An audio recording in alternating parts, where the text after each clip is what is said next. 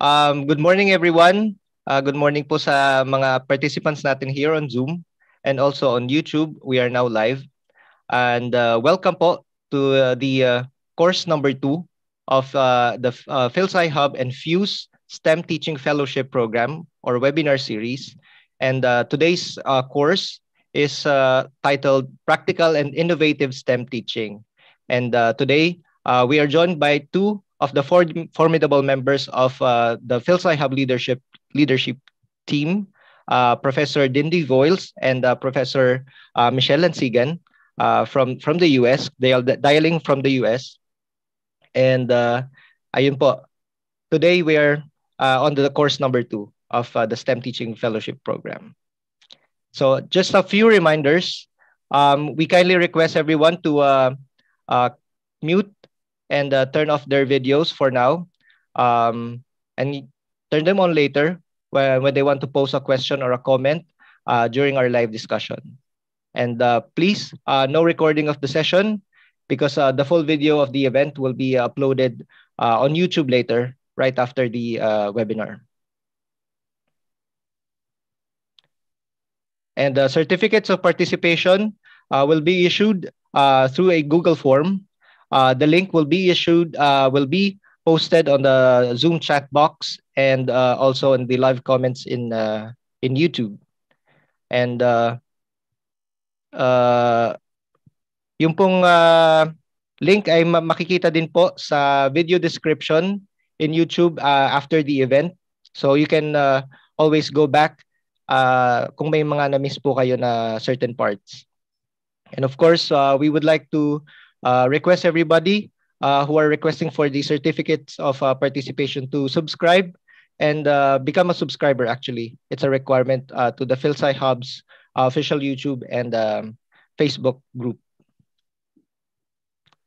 Next slide. So, ayan. Magandang umaga po to those who just joined in. This is course number 2 of the PhilSci Hub and Fuse STEM Teaching Fellowship Program. This is Practical and Innovative STEM Teaching. So magandang umaga po sa mga participants natin. They are still coming in sa YouTube. Ayun po. So sa mga bago pong nakasama sa mga webinars namin, we would like to again reintroduce our group. We are the Filipino Science Hub. And next slide.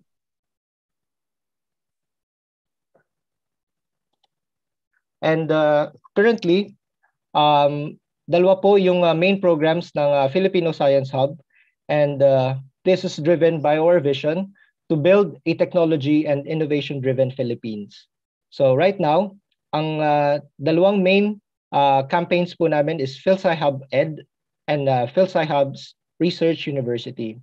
So yung topic po natin today is under PhilSci Hub Ed, where we teach the STEM fundamentals to empower our educators, especially in this time of pandemic, to deliver quality and highly understandable STEM teaching materials.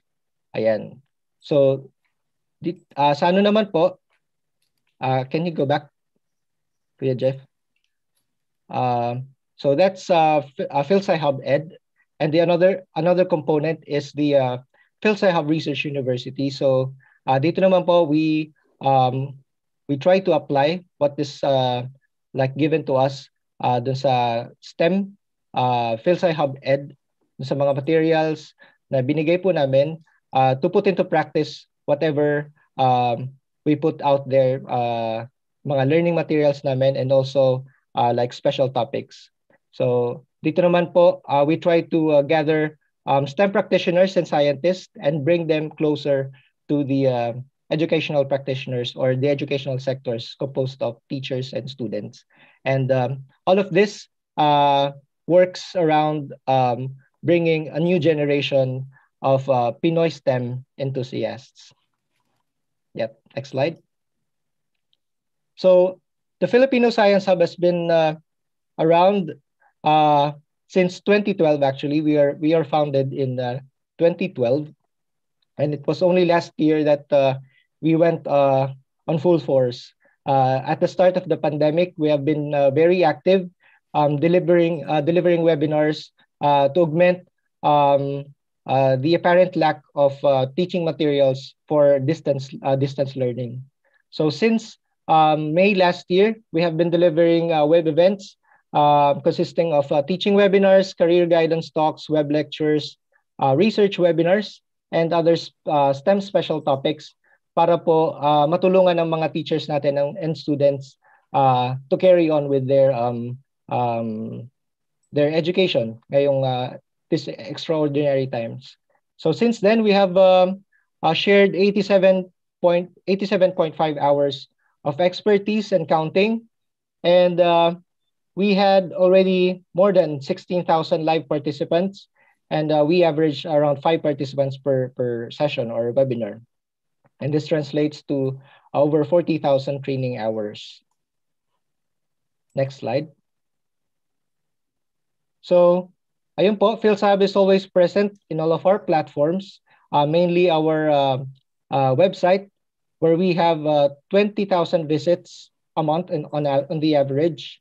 And we're ever present on Facebook, where we have 32,000 followers, and YouTube, where we have 11,000 subscribers, and we're even present on TikTok. So, dun po sa website namin, it contains all of our webinars, workshops, tutorials, modules, virtual labs, and special features. Ayun po. Next slide.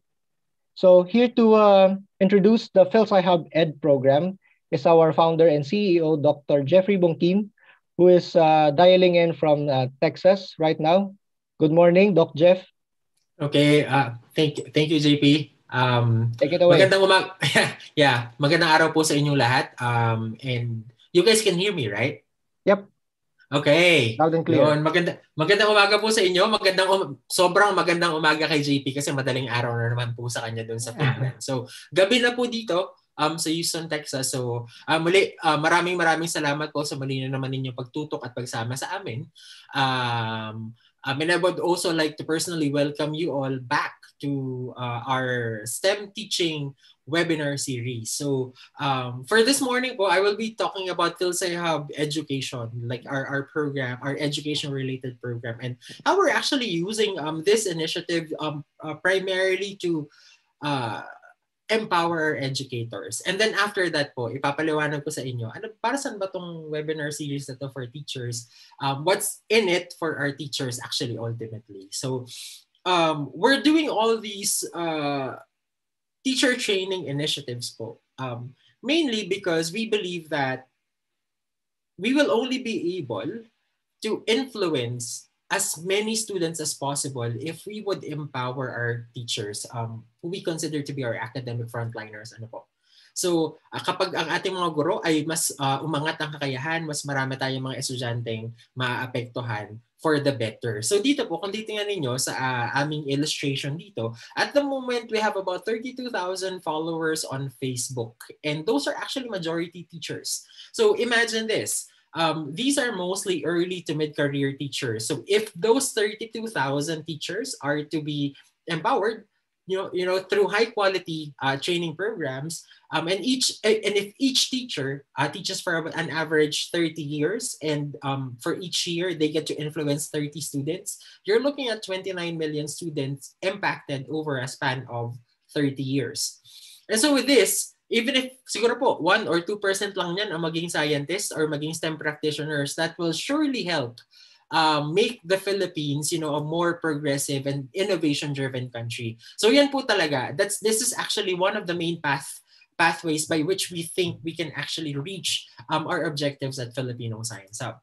Okay, so and then mabalik po tayo. Specifically, let's talk about the Fuse PhilSci-Hub STEM Teaching webinar series. So ito pong pangalawang installment na ito ng webinar ng specific for STEM teachers ay collaboration po sa pagitan ng Filipino Science Hub, and the Foundation for the Upgrading of the Standard of Education in the Philippines. So it's actually FUSE. So that's a for education foundation under the Lusitan group of companies. And so what we're actually doing for this STEM teaching training series or webinar series is that we are giving our educators, a refresher course on pedagogical approaches to teaching. So yung basics po natin, the teaching fundamentals. And then at the same time, what the Filipino Science Hub community or leadership is bringing forward is a set of courses focused on innovative STEM teaching. So ito naman po, input ng scientists. So yun pong balancing approach na yan in such a way na yung fundamentals of teacher training, of teaching, and at the same time, teaching tips and guides from scientists, we believe that that would be like a winning formula for our teachers in the Philippines to most effectively teach them. And one very important thing po that we haven't mentioned at the moment, since fina-finalize pa lang din namin yung memorandum of agreement for this collaboration, we'll be joined in by educational leaders from one of the premier universities in the Philippines when it comes to education. So later on po, you'll actually see them participating. So I'm hoping that you would really participate in this. And all of the training courses under this webinar series is actually being offered for free. That's what's actually most important. Okay, so ano bang nakapaloob po dito? So sabi ko nga namin, balance yung approach. Fundamentals of pedagogy and then practical and innovative STEM teaching from Filipino scientists and seasoned educators from higher education. So under po dun sa ating category of innovative STEM teaching, so last month we had started with a webinar focusing on the importance of effective STEM teaching. So yun pong webinar na yan, that's recorded. You can actually take that again and earn credit from that. So this time around with our esteemed speakers, we will be focusing on practical and innovative STEM teaching. And then our third installment under this category would be the design of laboratory experiments with with special attention on to virtual labs kasi kailangan po natin yan ngayon. And then the fourth and last installment para po dun sa ating innovative and practical STEM teaching cluster of courses is actually focusing on research training both at the primary and high school levels. So when it comes naman po to the pedagogical training courses, we have four. So the first of which is on the underpinnings of STEM teaching. So teaching yung pinaka-basic po na tinuturo sa atin sa education courses ninyo. How to create modules, we'll also discuss that. How to deliver virtual lectures. And then lastly, of course, dapat po meron tayong assessment strategies. And at the moment po, under the Filipino Science Hub and FUSE collaboration, we are also working on the accreditation of this training courses po. So sa atin po mga guro who would actually participate in this webinar series, there's also a possibility that at the end of this, you might actually also be given CPD units po. Which is very important we understand, for all of our professional teachers out there. So we highly encourage you po. This is for free. This is actually open to everyone who is willing to learn more or to actually refresh themselves on some of these topics. Ayun po. So that's the details. And gaya nga po na sinabi namin kanina, pinakita ni JP, we format like most of these web events in such a way that you can revisit them. So yung nauna po naming training course last month, it's recorded po. It's on our YouTube channel and you can also access that on our website. So ito naman po, ito po yung una naming webinar. We had 8 speakers, who worked together to actually bring forward or emphasize the importance of effective STEM teaching po. So ito yung, kung doon po sa mga hindi nakakuha nito, pwede pa po ninyo itong i-take and then just go to our website just so you can actually get the instructions or details on how you can avail of yung certificate po of participation. Okay, so sabi nga namin, ang approach natin dito sa PhilSciHub, hindi lang po kami turo ng turo. Sabi nga namin, what we actually feed the mind, those things that get into your heads, we have to be able to actualize. So kailangan na-apply po nito. And so along with the webinar series po, we have an ongoing STEM Teaching Fellowship Program. So essentially po, we are calling for applicants for internship. after this internship program po, the main objective is for our participants to be able to apply both their pedagogical and practical STEM teaching skills. And that is by creating high-quality instructional materials. And dito po sa internship program na to, you'll not only learn about yung mga course contents na dinetalye ko kanina, but then you'll also get the chance to be coached by experienced Filipino scientists and educators po. So merong coaching session dito. So kaya natin siya tinawag na internship. And then at the end of the day, we will ask you to work on projects that will actually give you the opportunity to work collaboratively with your fellow teachers po. And then lastly, yung mga teaching materials that you will be developing will actually be also shared and spread around through a national platform. And so for specific details po, ito yung sinabi namin, essentially dito po sa internship, you will take the exact same 8 training courses that I talked about, under the webinar series. But then after that, if you get accepted to the internship program, you will go through the second stage, which is comprised of a coaching session and then yung practicum po. You and as part of a group will work on a teaching project. You'll make teaching modules or instructional materials, and then after that, you will actually have to defend that in front of a panel composed of Filipino scientists and leaders in Filipino in education. And then after that, once you pass, you'll get additional CPD units out of this. Yun po. And then at the end of it po, the materials that you will be generating will be deposited into an open education resource that we, in collaboration with Fuse, are actually putting together po. Para yung mga material na magaganda na nabubuo natin ay mai-share natin sa buong Pilipinas. So yun po. So you're not only getting your internship, you're not only potentially gonna get CPD units, but at the end of the day, may ambag din po kayo sa ating bansa. Ayun po. So, how can you actually join? So, we highly encourage you to send in your application. So, wag po kayo intimidate, parang audition to, no? ang naka-term dito is audition. But then, we just ask for you to send us a 2-minute video answering 3 specific questions. So, the first of which, we ask you to introduce yourself. Second, tell us about your long-term career goals as educators. And then lastly, tell us about what your expectations, from this teaching fellowship. Isend nyo lang po yan. Nandun po sa aming website ang paraan kung paano kayo mag-a-apply for this teaching fellowship. And then mag-send lang kayo ng application, and then we keep extending our deadline.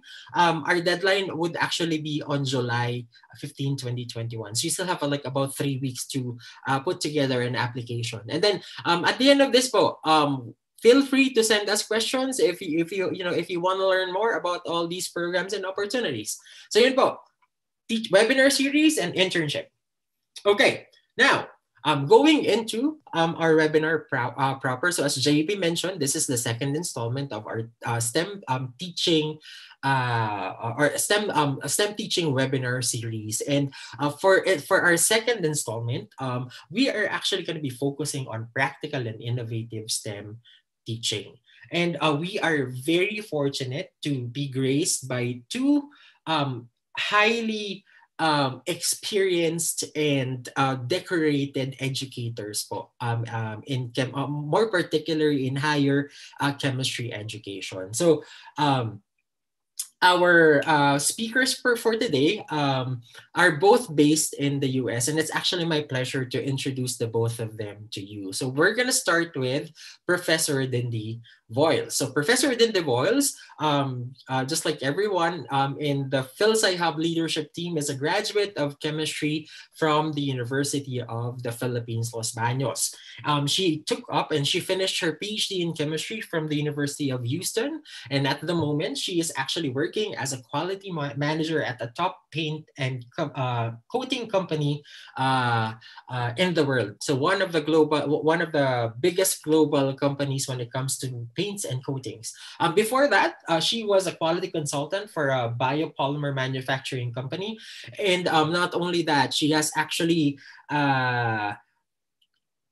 covered a number of different areas in industrial chemistry. So she has experience in environmental chemistry, biotechnology, foods, and chemicals. So kahit po siya ay industrially trained and experienced, she also has the passion for teaching. So she is currently an adjunct online instructor at the Louisiana State University of Alexandria, and she used to be like a full-time assistant professor at the same university. And bago pa man po siya ng ibang bansa, meron na po talaga siyang pagmamahal sa pagtuturo because she also taught chemistry at the University of the Philippines, Los Baños. And so yeah, that's our first speaker, Professor Dindi Voils. And then our second speaker is Professor Michele Lansigan. So Professor Michele Lansigan, or we call them Ate Shelly, Professor Shelly, is actually a senior professorial lecturer at the American University in Washington, D.C. So she also, like us, she's also a graduate of chemistry from the University of the Philippines, Los Baños.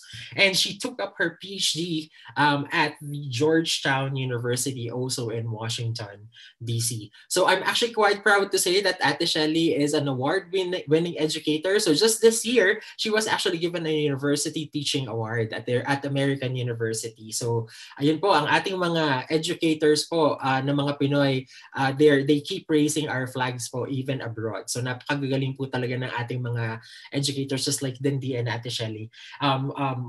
Professor Shelly has published 7 international science articles, and she has also developed numerous curriculum contents and teaching tools. And then I always say that teaching is her vocation po, because Professor Shelly has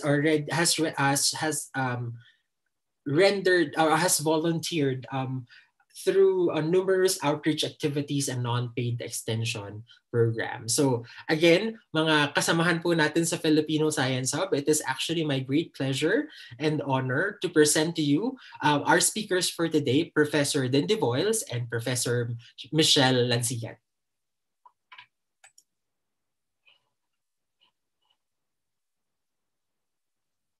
JP, you're muted. Sorry.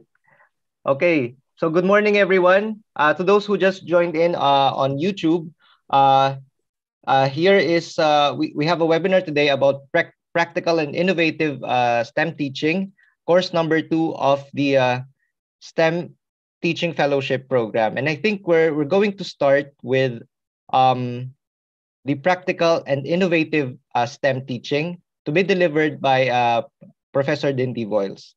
So without further ado, I give the floor, the virtual floor, to Professor Dindi Voils. So maraming makinig po tayo sa kanya.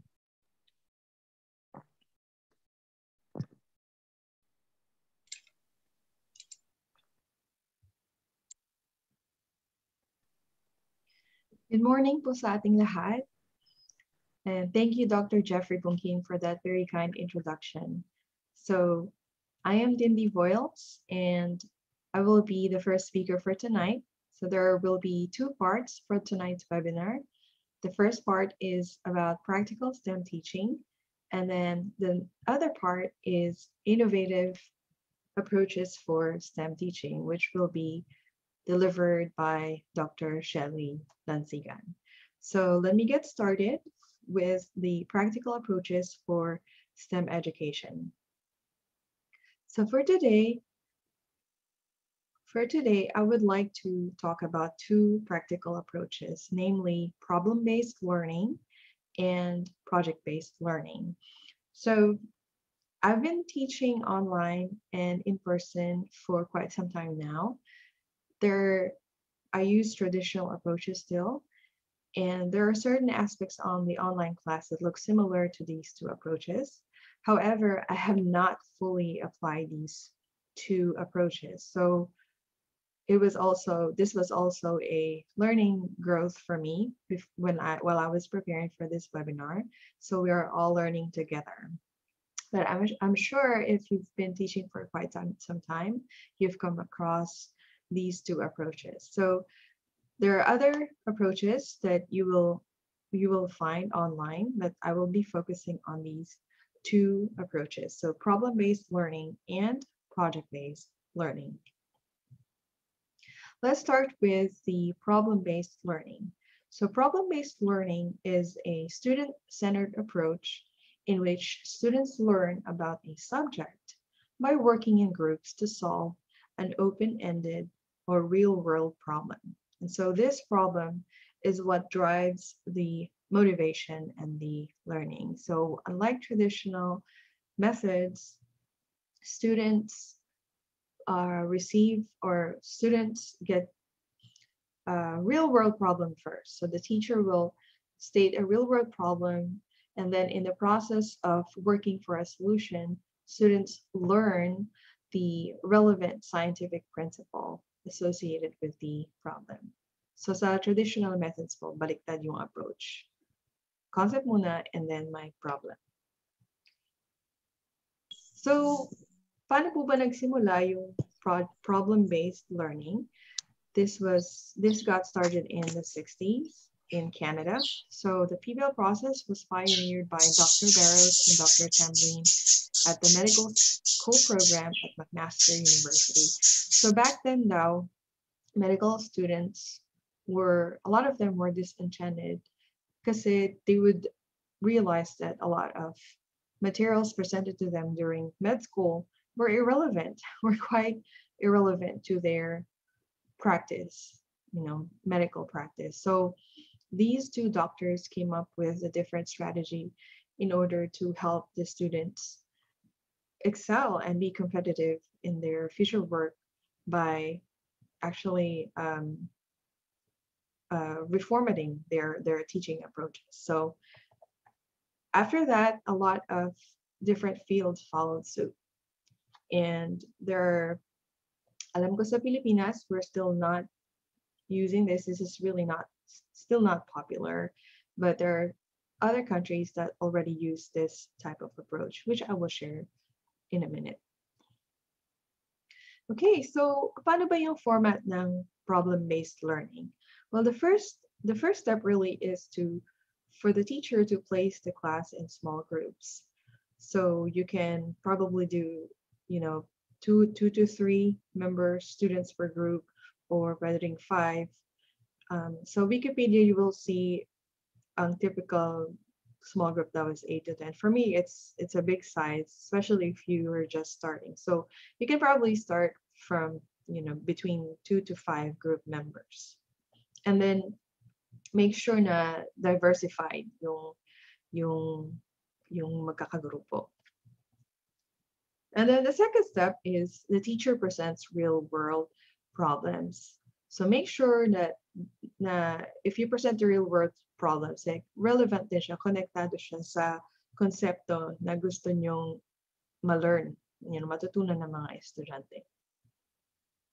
The third step is for students to evaluate their problems and create a research strategy. So at this point, walang computer allowed. So in other words, nagbe-brainstorm ang mga estudyante. Paano ba nila i-approach yung problem na presented to them? So this is the brainstorming step. And it could be, if you're doing it in a class period, it could just be 5 to 10 minutes. Or if it's designed for 1 week, then you can probably give it a day or 2. But in this phase, walang computer allowed. So talagang magbe-brainstorm yung group.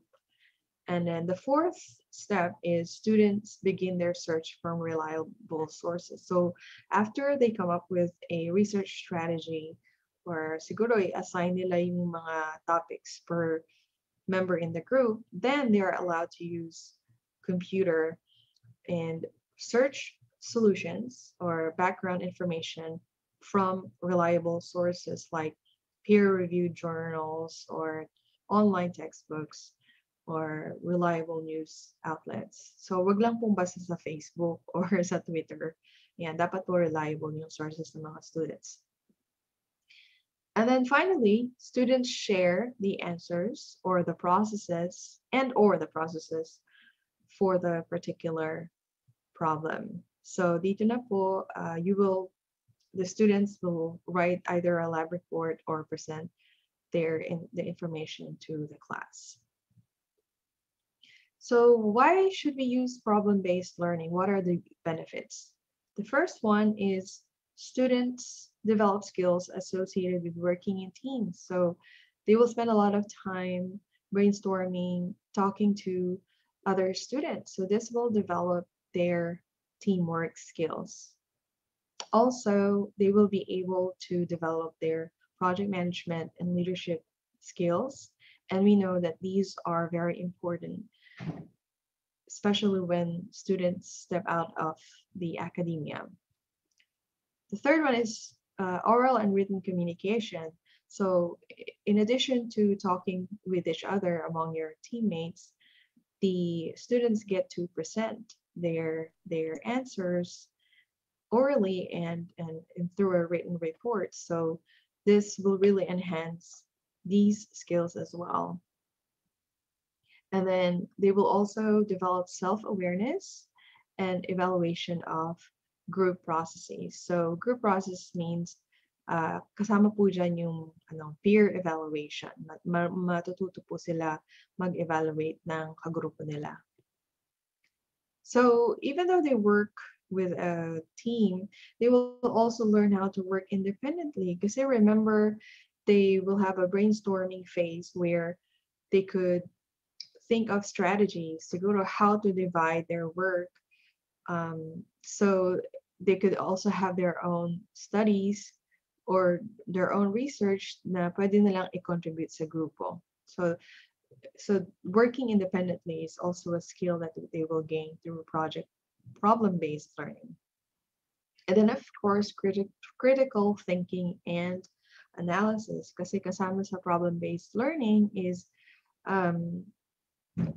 paano masosolusyonan and ano yung scientific basis or mathematical basis nung solution. So these skills will be enhanced as well.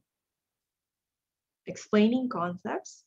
So sabi nga ni Einstein, if you can't explain it, you simply don't understand it. So dahil they really dig deep to a certain problem, mas naiintindihan po nila yung konsepto, yung science behind that problem, and therefore they will be able to explain because they themselves learned the science deeper instead of just memorizing concepts. Diba sa traditional methods to pass the test, kadalasan po, pag nahihirapan ng mga estudyante, they just memorize it. But with problem-based learning, students really can't do that because they have to come up with answers through science and math. And then self-directed learning na enhance po ito kasi yun nga yun sa format ng PBL, they have to search for answers by themselves. So pwede silang siguro manghingi ng guide sa mga teachers, but then at the end of the day, they still have to learn on their own. And we know that this is an important skill as an adult, because life should be a lifelong, we should be learning as long as we're living, hindi natatapos sa loob ng classroom. So with this approach, ma-enhance po yung ganitong skills ng ating mga estudyante. And then of course, they'll be able to apply the course content to real world examples. So mas ma-retain ng mga estudyante yung information, yung science and math kasi di ba ganun naman tayo, mas naaalala natin kapag relatable to real world examples yung science concepts. They will also develop researching and information literacy. So, dito po ma-enhance, malalaman nila kung ano yung mga reliable resources, hindi lang po Facebook or mga social media. So, because they will have to search for answers through reliable resources. And then, of course, you have problem-solving skills across disciplines kasi di ba nga problem-based learning siya. So this is the critical skill that will be enhanced in this approach. So considerations for using PBL, like I mentioned earlier, you have to present the problem first. So it's tempting to present the concept first because this is our traditional way of teaching. But in PBL, you present the problem first, and then students discover the knowledge, the scientific knowledge that they need to have through by answering these problems. And then PBL assignments can be short or they can be more involved and take a whole semester. So for sa Philippines, we don't use this. We don't use it. Hindi siya popular na approach. So if you decide to explore this, then start it with short, PBL assignments first. Wag niyong palitan yung buong curriculum niyo for the entire semester. So take baby steps lang po. So here's just a list of the characteristics of PBL. So learning is student-centered, just like what I mentioned. Learning occurs in small groups.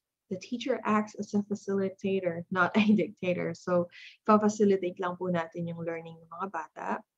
And then authentic problems are presented before any presentation or study has occurred. The problem itself drives the learning, and then new information is acquired by a self-directed learning.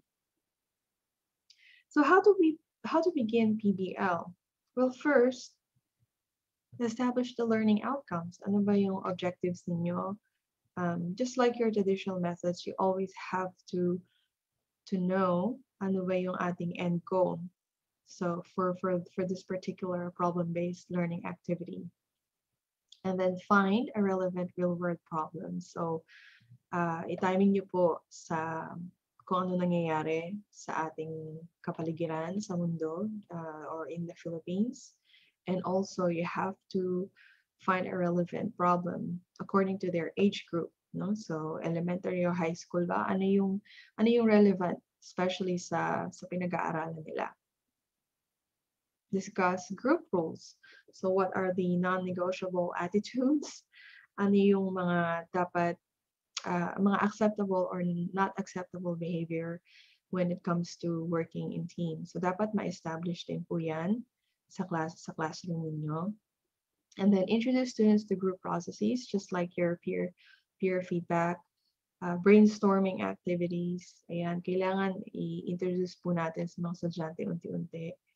Explore different roles for students. So pwede nyo po silang encourage na mag-take ng different roles, like say for example one of them can take the role of a businessman or a government official or a CEO of a company. That way they would know the perspectives of these people on certain problems. So magkakaroon po ng diversity sa perspective nila within their group. And then finally, establish assessment strategies. So thankfully po marami pong templates online and you don't have to reinvent the wheel. And so I will share a website for you for a resource for this type of approach. So let's go to the teacher's role in PBL. And as I mentioned earlier, determine a problem that is aligned with the course and with your students, okay?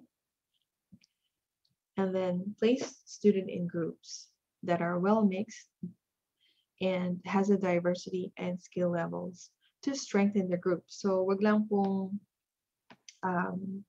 yung mga magagaling magkakasama and yung medyo nag-behind magkakasama din. Dapat ma-diversify so that way well-balanced po yung grupo.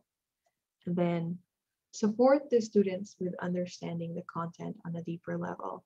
So especially if you're just starting this approach, wag niyo po silang pabayaan na lang bigla. So unti-unti lang po, baby steps nga, ika nga. So always be there whenever they have questions or if they need support in understanding certain concepts.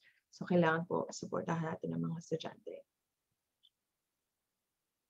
So what about the students? When they are doing their brainstorming, ito po yung kailangan nilang or these are some of the things that they can do while working within the group. So analyze the problem and the issues it presents.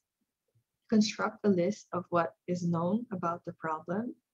construct the problem in their own words, generate a list of possible solutions. So, hindi lang po isang solusyon ng pwede, they could come up with many solutions. So, dito na rin po pumapasok talaga yung brainstorming within the group.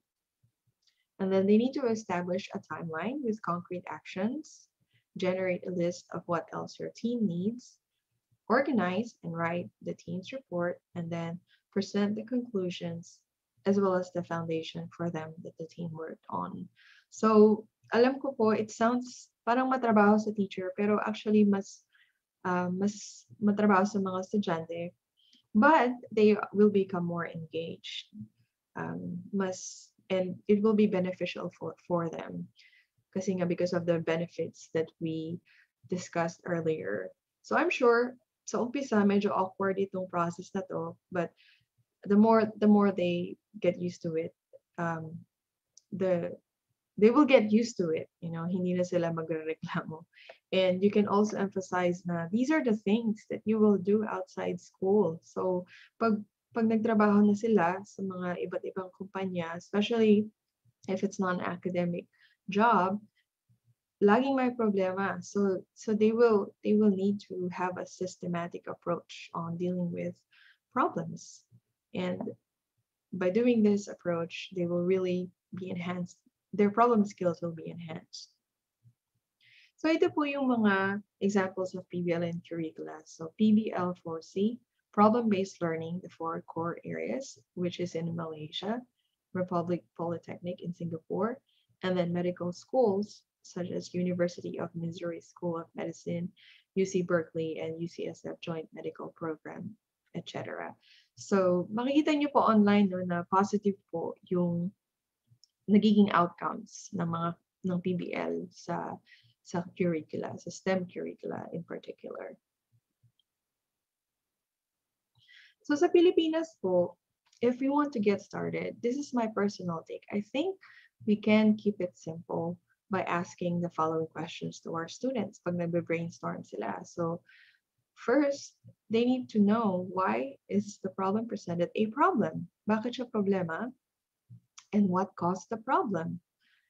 Why should students care? And what are the possible solutions? So, alam ko po, I presented a lot and I got all these information from different resources. But I think these 4, as a starter, will really help our students enhance their problem-solving skills.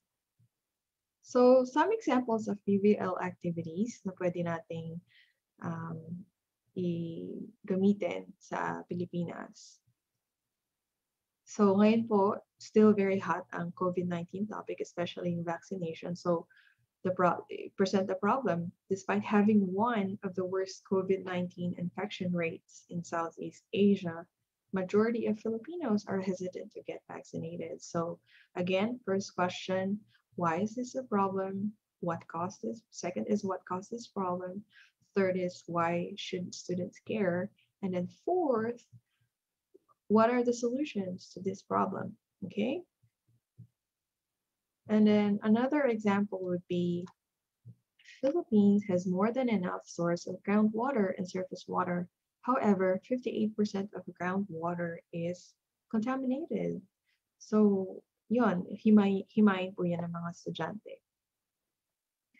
Third example na pwedeng magamit sa PBL is each year, the population in the Philippines is increasing by 2.36%, which equates to 5,000 people each day.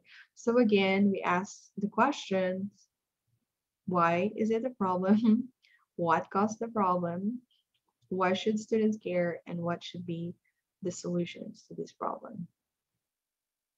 Another one, research and development has always been an afterthought in the Philippines.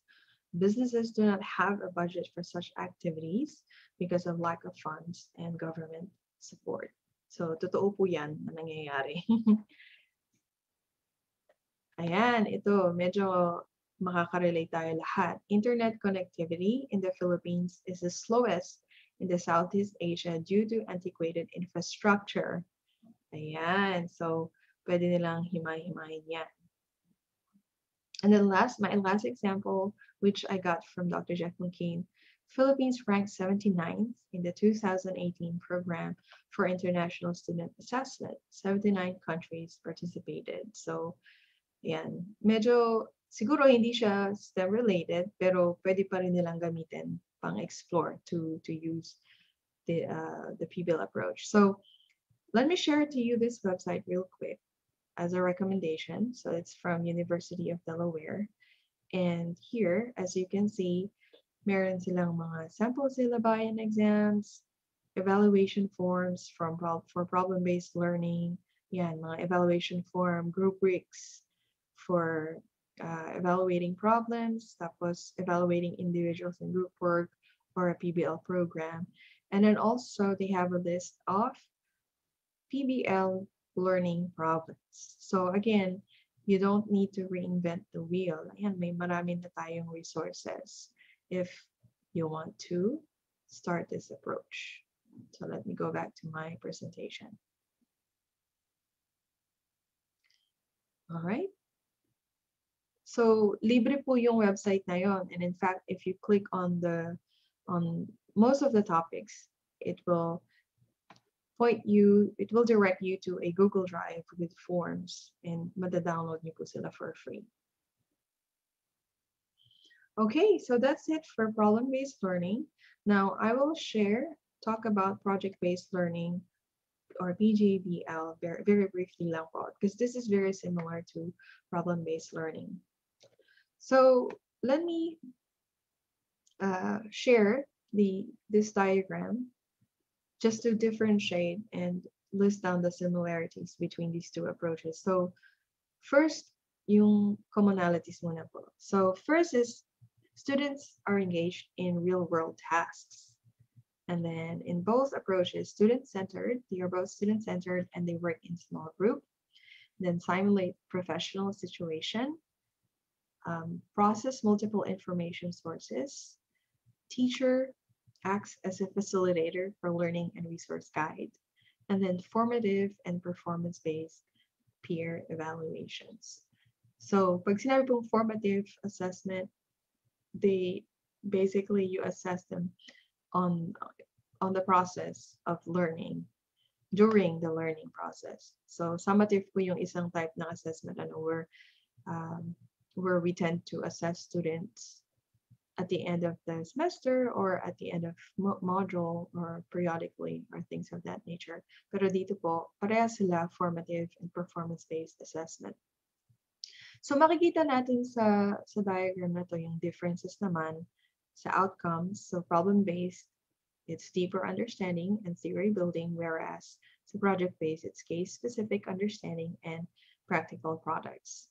And then main activity naman for problem-based learning, it's inquiry of problematic situation, whereas project-based learning is producing applicable results.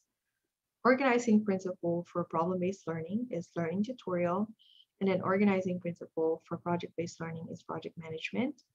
And then self-directed learning. So for problem-based learning, it's fully student-centered and loosely predefined setting, whereas the project-based learning is student-centered within a predefined project time frame. Ayan, kasi nga, so project-based learning, you're also teaching them project management skills. And in real world, my deadline on projects. So they have to have that time element. So what are the characteristics of project-based learning? And mapapansin ninyo, they're very similar to problem-based learning. So the first one is organized around an open-ended driving question or challenge. And then it creates a need to know essential content and skills. And then project-based learning approach requires inquiry to learn and or create something new. It requires critical thinking, problem solving, collaboration, and various forms of communication. And these are often known as 21st century skills. Here, it allows some degree of student voice and choice, and then incorporates feedback and revision. And then finally, it results in publicly presented product or performance. So I saw this online. It's a simple lesson plan for project-based learning approach. So just like your problem-based learning, begin with the end in mind. Ano ba yung mga learning objectives? Ask why should these students do this project? Ano ba yung mga skills na magigain nila dito? So include that in your lesson plan. And then craft the driving question. So ano ba yung challenge nila for this project? And then plan the assessment. How would you evaluate their work? Ano ba yung mga criteria for good performance or assessment even within peer evaluations? And then map the project. So dito na po lumalabas yung timeline and then yung milestones ng mga projects nila. And then finally, you have to manage the whole process. So mapapansin niyo po ang kaibahan ng project-based learning sa doing projects is merong proseso. Medyo mahaba-habang proseso yung PJBL. Whereas yung paggawa ng project, di ba, we normally do that after we learn something. So traditionally po, whenever we make projects, that's after we learn something. Whereas a PJBL, you actually get to create something in the process of learning. So mahaba-haba siya. So here are some project-based learning ideas na nakita ko po. So for example, for elementary level, pwede niyong itanong, this could be a driving question for your PJBL students, what happened to the dinosaurs? And then they can also take a math approach to nutrition. So i-analyze nila yung foods nila and dishes for presentation about select recipes. And then sa Philippines naman, your driving question could also be COVID-19 related. What is the importance of face shield during the COVID-19 pandemic? Or what is dolomite sand and how will it affect Manila Bay? So that's really the end of my talk, my portion. I think my final thoughts would be if ever that Philippines or the education system in the Philippines decide to implement this type of approaches, that if you're proposing for it, make sure to just have a structure in your proposal. Kailangan klaro yung objective and i-discuss ninyo sa mga heads ninyo, department heads ninyo, yung mga benefits. And ako po bilang nag-work sa industry, talagang nakarelate po ako sa problem-based learning kasi nga, that's my job to solve problems in the company, to find the root cause, find immediate solutions. And by having this training, kung habang bata pa, is talagang magiging competitive sila in the future. So I really wish we had something like this in elementary and high school. But I hope meron po kayong natutunan. If you have questions, we will have Q&A after the talk. But I will turn the virtual floor over to Dr. Lansigan. She will be talking about innovative practices or innovative STEM teaching. So thank you po, and I will see you all in a bit.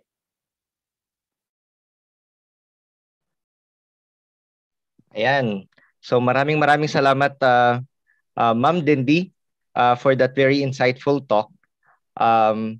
So I think Ma'am Shelley is ready to share her screen. So screen. Can you see my screen? Okay. Yes, good morning Ma'am Shelley. Good morning. Ma'am, remind ko lang po yung mga audience natin here on Zoom and on YouTube. You can post your questions at any point during the talks. So sa mga YouTube participants po natin, you can post them on the chat box and we will ask them for you later in the discussion. So dito din po sa Zoom naman po, we encourage live questions during the discussion para po mas lively naman yung natin Q&A portion. Ayan. So Ma'am Shelley, you can take the screen. Okay. Salamat JP and salamat din Dindi for all the tips and ideas that you shared earlier. So nakita niyo po sa pinresent ni Professor Voils, nakita natin yung iba't ibang ways to teach STEM in a practical manner. So andyan yung problem-based and project-based learning. Pero hindi lang kasi dapat tayo practical, kailangan din maging innovative tayo. So yung mga approaches po na sinishare namin, kung nagawa nyo na po, feel free to share with the student at the end of the webinar para makita natin yung actual application. And kung bago po ito lahat sa inyo at gusto nyong i-try, kagaya po ng sinabi ni Professor Voils kanina, take baby steps. So hindi naman po kailangan na kumbaga major overhaul po ng course natin. So we can take bits and pieces of what we're sharing and then get feedback from your students. Importante po lagi yung feedback. Know what works, what's not working, and then from there, move forward kung paano nyo po i-enhance yung learning experience ng mga students natin. Okay? So, gaya po ng nangyayari ngayon, we see that our world is actually evolving at an increasing rate. And particularly dito yung ating educational landscape ever since the pandemic began, di ba? Nag-change siya rapidly. And one of the best ways na yung educators, kagaya natin, can prepare our students for the future is to provide them with an innovative STEM education. So, paano nga ba natin mag-create ng innovative na STEM classes? So, kahit na yung mga technical skills, kagaya ng ability to code, ability to use machineries or instruments, or yung paggamit ng software, mahalaga sila. Pero yung isa pang napaka-crucial na learning outcome na dapat natin pinapadevelop is yung pagkakaroon ng tinatawag natin na growth mindset. So, ano nga ba yung growth mindset? So, yung growth mindset, this is the belief that through effort, pagpupursige, tsaka dedication, a person's abilities can improve. And even yung pinaka-difficult na challenges, nagagawa natin ng paraan or ng solutions. So, ito yung pinaka-key para maging innovative yung ating STEM classes. And that is, we have to be able to foster the growth mindset doon sa ating mga estudyante.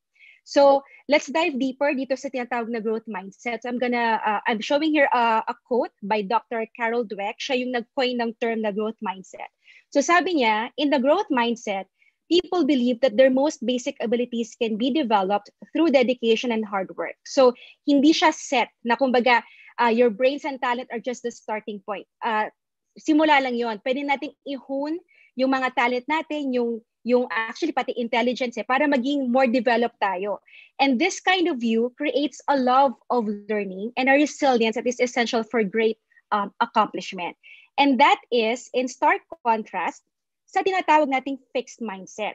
So sa fixed mindset, yung mga taong may ganitong klaseng mindset, they believe that their basic qualities like yung intelligence or talent are simply fixed traits. Yung kumbaga, wala na tayong magagawa. Yun na yun eh. So they spend their time documenting their intelligence or talent instead of developing them. So they also believe that talent alone creates success without effort.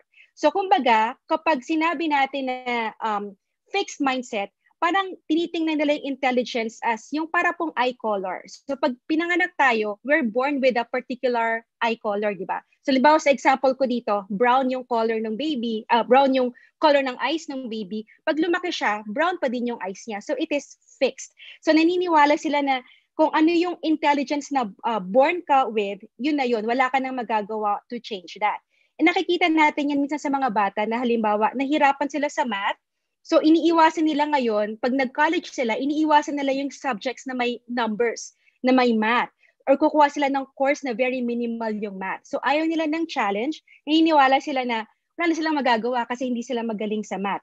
So let's try to remove that kind of attitude. So gawin nating growth mindset. So parang ganito na isipin natin na parang muscles yung intelligence na kapag nagpunta sa gym, nag-exercise, nag-lift weights, na bumibigat, the muscle becomes stronger, it becomes bigger. Parang intelligence, di ba? Kung baga, parang talent, nahuhone siya dahil nagpupursige tayo at dahil na-challenge tayo, we try to strive to become better. So, halimbawa dito, meron dalawang examples ito. So sa fixed mindset, pag nag-fail yung bata, ayun na yun, it's the limit of my abilities. I don't like being challenged. I stick to what I know, I'm frustrated so I give up. So yun na yun. Pero kapag growth mindset, they see failure as an opportunity to grow. So yung challenges, parang gusto nila yon. It helps them develop, it helps them grow. Gusto nila yung feedback kasi they learn from other people. And contrary to somebody with a fixed mindset na they stick to what they know, pag may growth mindset, they like to try new things. So as educators, ito po yung i-nurture natin. Let's nurture the growth mindset sa mga estudyante natin. So how do we promote the growth mindset and at the same time, create innovative STEM classes, whether we are teaching in person, kagaya nitong nasa video, or in a virtual environment. So unang-una, one thing that I could say is, start, let's focus on engagement. So for meaningful learning to occur, students must first feel engaged with the material. So madami examples na binigay si Professor Voils kanina na something relevant to their everyday life. So one way to engage them is to help them understand how the subject matter relates to their lives. So gawin po nating examples yung mga nakikita natin sa araw-araw. Gawin nating actual application yun ng mga concepts na inaaral nila. So babalik ulit ako sa COVID kasi yun yung masyadong relevant, di ba? So halimbawa po, you're teaching math. So kung math problem, pwede nating sabihin, ilang vaccines per day ang dapat ma-administer sa adult population, let's say sa probinsya ng Laguna, kung tagasan po ako, para ma-achieve natin ng herd immunity. So sa ganitong klase ng problems, natatakal natin yung math, tapos nagkakaroon din ng idea about public health, tapos naaaral din yung science kasi about what's the science behind vaccination. So, pwede rin halimbawa, for example, bakit maraming hesitant ngayon? Anong pagkakaiba ng bawat vaccines? So, touch on something relevant that they can relate to. So, pwede rin po na gamitin natin ng pop culture. So, halimbawa po, kung nanonood kayo ng Ang Probinsyano, di ba si Cardo, kahit anong gawin niya, hindi siya natatamaan ng bala. So, pwede nating i-incorporate yung physics doon. Ano ba yung trajectory ng bullet? Ano dapat yung distance niya dun sa taong bumawaril sa kanya para hindi siya matamaan. So gawin po nating interesting and engaging para po may recall po sa mga students natin. So kapag po engaging kasi yung class, na-encourage yung mga bata na magtanong. And that is very important para mag-develop yung kumbaga natural excitement nila sa isang subject matter. At kung excited yung mga bata, nagsispread yan throughout the classroom. So if we engage them, we facilitate an environment where we allow the students to think and formulate questions, and that leads to the growth mindset. So another example is to embrace guided play. So yung pag-include ng guided play sa classroom is another way to develop a growth mindset. So sabi nga nila, kapag naglalaro po yung mga bata, hayaan natin, wag natin masyadong pakialaman. I-guide lang natin to make sure na they're safe, hindi sila nasasaktan, wala nag-aaway. Parang just encourage them to engage in prudent play. So importante po yung guided play kasi this encourages a child's natural curiosity na mag-develop. So nade-develop yung soft skills like creativity, persistence, resilience, kasi halimbawa lagi silang talo, parang paulit-ulit na gusto nilang ma-achieve na manalo sila, di ba? And of course, problem solving. So if you incorporate that into your classes, let's say you give your students the freedom to explore STEM concepts in their own terms while playing, you will give them a chance na parang ma-discover nila yung something that they are passionate about. So one example dito, itong pinapakita ko sa video ngayon, may dalawang bata naglalaro, they're just simply putting weights dun sa scales, di ba? So, kumbaga nag-enjoy sila, naglalaro sila, pero na-realize nila na hindi dapat mag-topple over. So, na-realize din nila yung, kumbaga, critical mass, dapat take turns tayo para hindi matumba. So, they are playing, but at the same time, may concept silang natututunan. So, another example na personally nagamit ko is, nagtuturo po ako ng chemistry, So, isang experiment namin sa lab is isang airbag experiment. So, syempre, hindi naman pwede pong i-testing yung airbag, di ba? So, yung ginawa namin, meron silang Tupperware. So, yung Tupperware yung parang vehicle nila. Tapos, yung pasahero nila, ginawa naming raw na egg. So, yung cushion or yung, kumbaga, airbag is merong plastic bag sa loob ng Tupperware. Tapos, nakapatong dun yung egg. Tapos, sa loob ng plastic bag, merong vinegar and baking soda. So, sa chemistry, when you mix vinegar and baking soda, one of the products is carbon dioxide. So, yun yung nag-i-inflate nung nung airbag or nung plastic bag. So, ang nangyari, iba't ibang amount sila ng starting materials, kinumbine nila, tapos they have to learn stoichiometry. They have to learn stoichiometry. I'm sorry. They have to learn stoichiometry para malaman nila kung gaano karaming vinegar, gaano karaming baking soda, i-combine nila para enough yung air na ma-produce nila to cushion the egg. And then afterwards, iatataas nila yung kanilang vehicle, tapos ito-drop nila at different heights. So parang naglalaro sila, iba't ibang heights, pataasan sila ng heights, kanina yung egg na hindi nabasag. So they are playing, but at the same time, kuhang-kuha nila yung concept ng stoichiometry and chemical reaction. So it's like guided play, pero more on the higher ed level. And then third way to promote the growth mindset and become innovative in your classes is to introduce inspiring role models. So according to several research, parang napansin nila na kapag yung bata na-expose siya sa innovation at a young age, may-increase yung likelihood na pagtanda niya, magiging innovative din siya.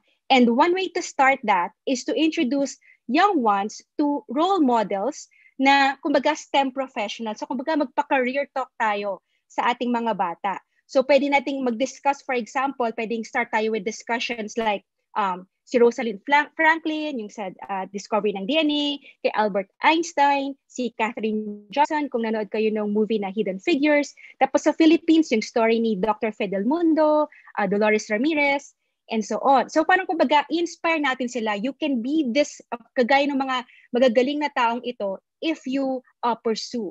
So pwede rin nating gamitin yung mga relatable and realistic STEM role models na galing sa ating community mismo. So imbitahin natin si Mr. Fireman na mag-discuss about heat, paano ba napapatay yung apoy, and so on. Or mag-imbita tayo ng doktor, imbita kayo ng, let's say, medtech or biologist, construction worker, accountant, chemist.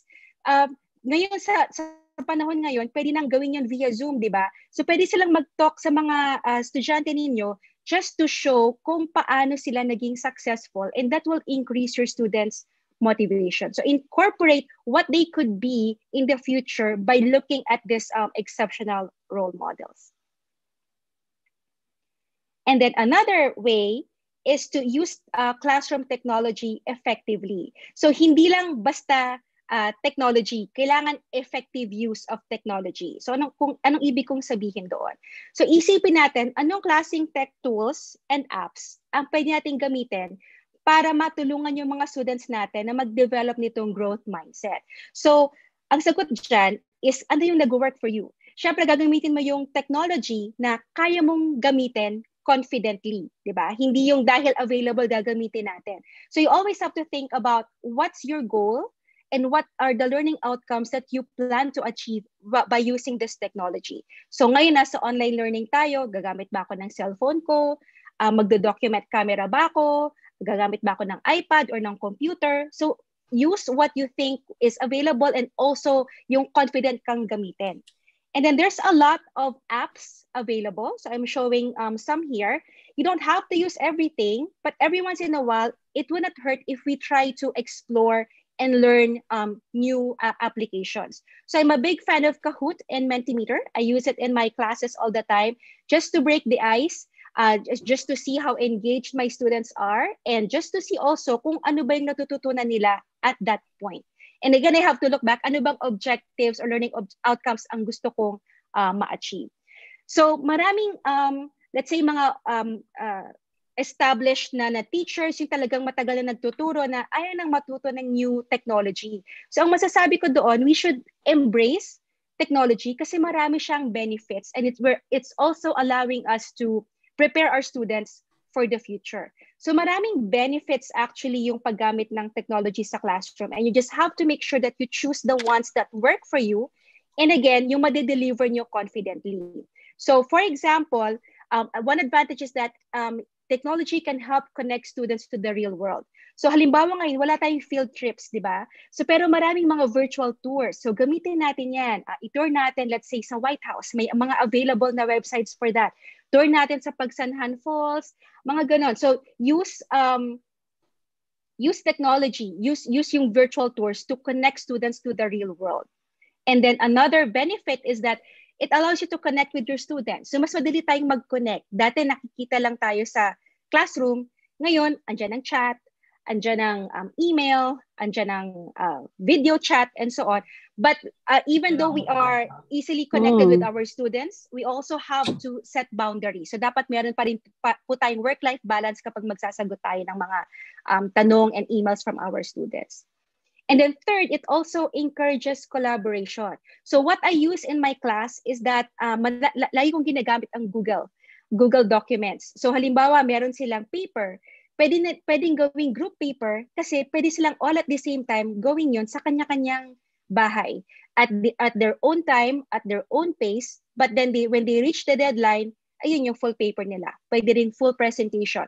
So feedback from my students is that mas na-encourage silang mag-collaborate kasi mas madali ngayon mag-work together. And then, fourth, it also adds a fun factor to learning. So gagaya ng mga apps na pinakita ko, yung may mga games, mas nakaka-engage sa mga students. So going back to the first point that I raised earlier, kapag nag-focus tayo sa engagement, mas nagiging interesado yung mga students natin sa ating courses. And it also incorporates different learning styles. So dati may mga bata na nahihiyang magtanong, di ba? Pero most sa kanila ngayon, sa Zoom napansin ko, mas nagtatanong sila sa chat.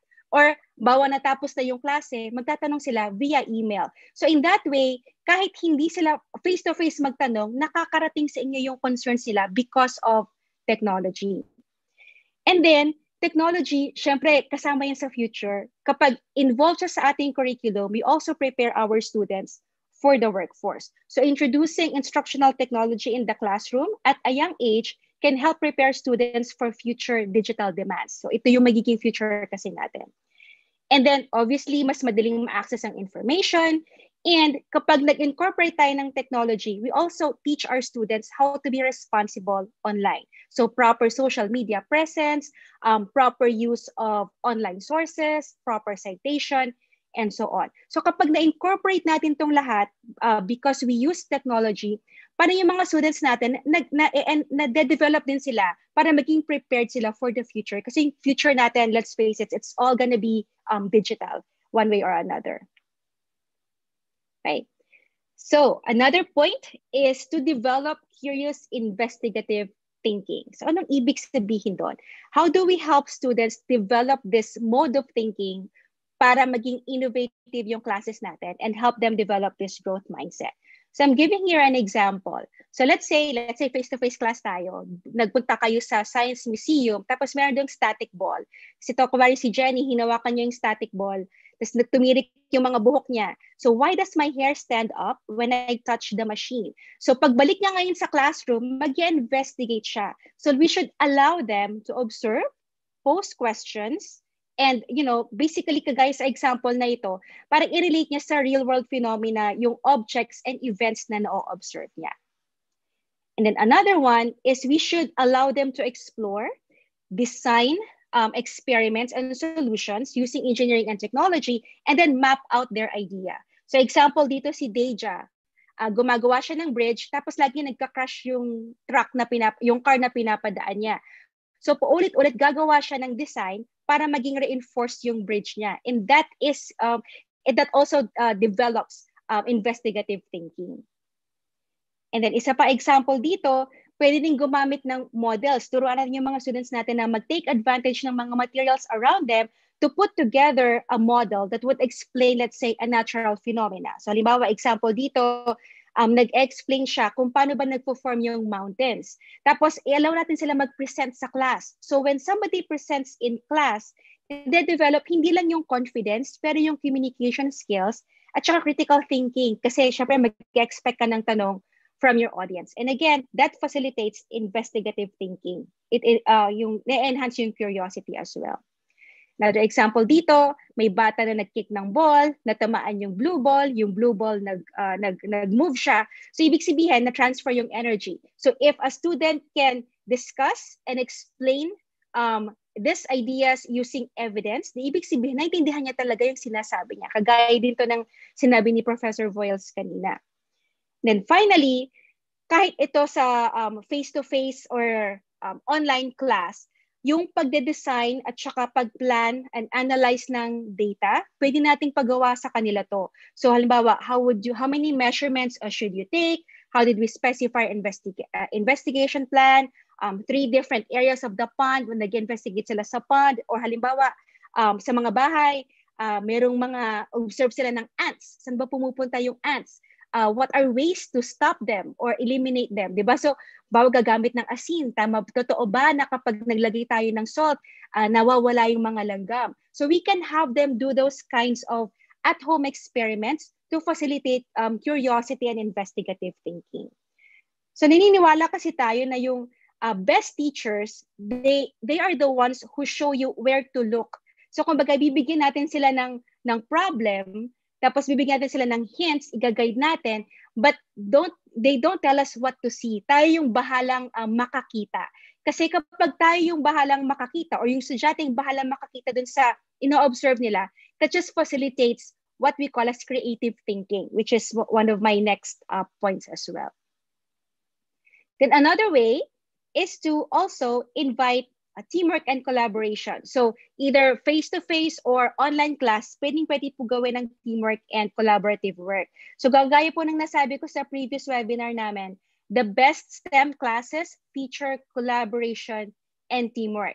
Kasi kapag yung mga bata nag-work together, natututo sila na mag-develop ng dynamics with their teammate, natututo sila mag-brainstorm, natututo sila maging receptive sa ideas ng iba, mag-give ng feedback. It just makes your STEM class more fun and mas maraming natututunan. And then finally, para sa ating pinaka-importante kung paano magiging innovative yung class natin, is to incorporate creativity. So, paano nga ba incorporate yung creativity? Since ikaw yung nakakaalam sa ituturo mo, let your creative juices flow. Parang ikaw yung mag-isip kung paano ko ba i-convey itong information sa student ko. Paano ko ba i-assess sila in a way na parang hindi nila feeling na nag-e-exam sila. Parang ganon. So, one of the suggestions I have is to incorporate problem-based learning, kagaya ng sinabi ni Professor Voils kanina. Because this introduces choice and freedom into the classroom and makes space for creativity to flourish. So hindi lang nagme-memorize yung students ng mga materials and information, they think about the question, they investigate, and then they become creative and they flourish. So yun yung gusto nating ma-achieve sa mga estudyante natin. So just some key takeaways para maging innovative yung ating classes and we nurture the growth mindset in our students. First, we focus on engagement. We embrace guided play. We introduce inspiring role models. And we use classroom technology effectively. Tapos, we develop curious investigative thinking. We invite teamwork and collaboration and incorporate creativity. So I'd like to end this talk by showing this quote. So, only the brave choose to teach. Di ba? Parang sumusugod tayo ngayon sa panahon head-on, di ba? Hindi natin alam kung paano magta-transform yung education landscape in the next few years, even after the pandemic. But here we are brave enough to still teach, continue teaching, and we're trying out new ideas, exploring new pedagogical techniques para lang makasurvive tayo sa panahon ngayon at para lang matulungan natin yung mga estudyante natin. So I still encourage everyone to, be brave and try new things. So kagaya ng sinabi ko kanina, yung mga shinare namin ni Professor Voils, maybe they might be a lot, but just choose bits and pieces, start small, baby steps na incorporate sa classes natin. And laging importante po yung feedback. Hingi natin yung feedback sa estudyante to know what's working and what's not working. Kasi in the end, sila naman talaga yung magbe-benefit dito. So yun po, maraming salamat. And Professor Voils and I are happy to take questions. Ayan, thank you very much, Ma'am Michele and Ma'am Dindi.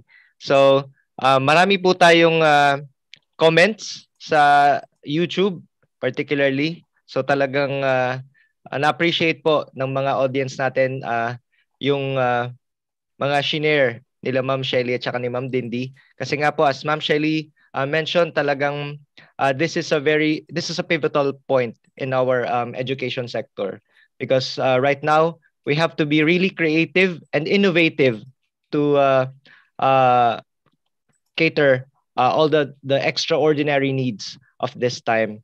So, ayan, I would just like to read some comment from Zoom. Uh, Sir Michael Galario said that it's a thematic teaching approach where whenever there is an opportunity, a teacher integrates different subject areas under a single theme, providing students a holistic learning experience like science, English, and math. Ayan. So, Ayun. Si ano naman, si Sir Ace Jesse Ferdinand Gonzaga. He said that I believe it is helpful for teachers to be up to date with what is relevant to the generation they are teaching. So, ayun, napakahalaga nun. Pero siguro to kick off the Q&A, JP, no? yep. Kasi you know, like in a bunch of our brainstorming sessions, no, you know, for this training program, and from engagement with educators, you know, over the span of 13 months that we've been holding all these like online events, one very important aspect when it comes of teaching STEM is really yung contextualization. And this is like a question that I would like to ask both our speakers, si Professor Shelley at saka si Professor Dindi. So, how can we actually push the envelope when it comes to contextualization, yung paggamit ng example? Kasi karamihan, and we cannot, I believe we cannot really blame naman our teachers now for using yung traditional examples, kasi nakita ko parang may mga comments kanina, yung incandescent bulb, ganyan. Ate Shelley and Ate Dindi, could you you know, like give a bit, you know, could you give a bit more emphasis how specific should they ano ba yung extent ng effort dapat? Sobrang local ba? You know, dapat pa yung mas nakikita ng mga estudyante dun sa locality nila, yung makikita nila sa bahay. Ano ba yung difference noon versus say adapting yung examples na nasa textbook? So I can answer that question. So yung mga incandescent bulb, yung mga kumbaga traditional examples, maganda yun kumbagang starting point. Kasi established na siya. Marami tayong sample problems about that. Yeah. Maraming kumbaga projects about that. Pero kumbaga after you introduce that, mas maganda na mag-introduce ka ng something new, na something relevant. So hindi naman kailangan talaga, Jeffrey, na localized siya. It should be something na kumbaga nare-recognize ng karamihan sa mga students. So halimbawa, bawa sa klase ko, I did a survey and I asked them kung napanood ba nila yung Black Panther movie. Kasi gusto ko munang malaman kung familiar ba lahat ng mga estudyante ko. So tinanong ko yon kasi nagtuturo ako ng nanotechnology, and sa movie na yon maraming nanotechnology na references. So I used that as a starting point dun sa aking pa-project sa kanila. So kumbaga dun sa sagot sa tanong mo, does it have to be localized? It does not have to be. It just has to be na parang kumbaga may familiarity ng mga estudyante mo dun sa example na gagamitin mo. So kung hindi familiar lahat, something relevant, so gamit na natin yung COVID ngayon, something like that, just to give something na relatable para sa mga students. Okay. Ayun. JP, can we actually ask like a few questions? So merong mga questions from YouTube din po ano. Mm-hmm. I think let's start with there's Nina Veronica Alcala. Alcala. Yeah, and this is a question to Prof Dindi. Please excuse my question, but I would like to ask, how do you construct an open-ended question, and what are the factors you should consider when making one? Okay, so open-ended, ano ba yung open-ended question? So these are the type of questions that do not have just one answer. So hindi siya yung parang multiple choice question A, B, C, D, di ba? So ako, based on my experience, I always relate it to my learning objectives. And hindi naman ako pwedeng basta-basta na lang magtanong ng open-ended question na hindi relevant sa itinuturo natin. So, I think you can start from there. Ano ba yung gusto mong matutunan ng estudyante? What is your learning objective? And then, For example, for me, meron kaming mga discussion forums sa online class. So I want them to learn the applications of intermolecular forces in everyday life. So my question would center around that. Kung IMFA yung naka-schedule na topic, dun ko ibabase yung open-ended question. Mm-hmm. Okay, and another question from Ethel Munda. We tried the PBL and PJBL before the pandemic, but before we had a successful one, we experienced the pandemic and face-to-face is not possible. Right now, we have blended classes. Communications are so limited between teachers and students, most especially high school students. Any suggestions, ma'am, on how we can practice these? Gaya nung sinabi ko kanina, keep it simple muna. So, if you want to implement this approach, my suggestion is to make your group smaller. Siguro 2 per group muna. Huwag mo munang involve yung 5 students per group para mas manageable sa mga estudyante yung coordination and communication. And then siguro at the sa beginning pa lang ng ng klase nyo, ilatag nyo na po yung inyong mga procedures, mga instructions and policies para po alam na ng mga estudyante yung what to expect throughout the year. So yun po, keep it simple muna. Wag niyo po munang gawing komplikado. Kasi alam niyo po, if you look online, ang dami pong format. At first, when I prepared for this webinar, I felt overwhelmed because, it's been going on for many years and Pilipinas po parang humahabol pa lang. And personally, I haven't used this per se. Pero nakaka-overwhelm po yung mga format. So, yun nga, my suggestion is to just keep it simple. Okay. So, mapunta naman po tayo sa Zoom questions. So, we encourage our Zoom participants to ask their questions live. Just raise your hand. Use the raise hand button to ask your questions live. But maybe I could start with a question from Angela Puncia. And this is a question to Ma'am Dindi, I guess. Is doing an investigatory project considered an example of project-based learning? So, good question. So, science investigatory project is a project. So, it's doing a project. So, kanina po nabanggit ko ang kaibahan ng doing a project versus project-based learning. So, doing a project, you actually do it after you learned something. Parang after mong ma-introduce to the concept. So meron pa ring element of traditional instruction. Whereas yung project-based learning, students actually create something during the process, during the project-based learning activity. So magkaiba po silang dalawa. But I read an article stating that the project-based learning skills na makukuha ng mga estudyante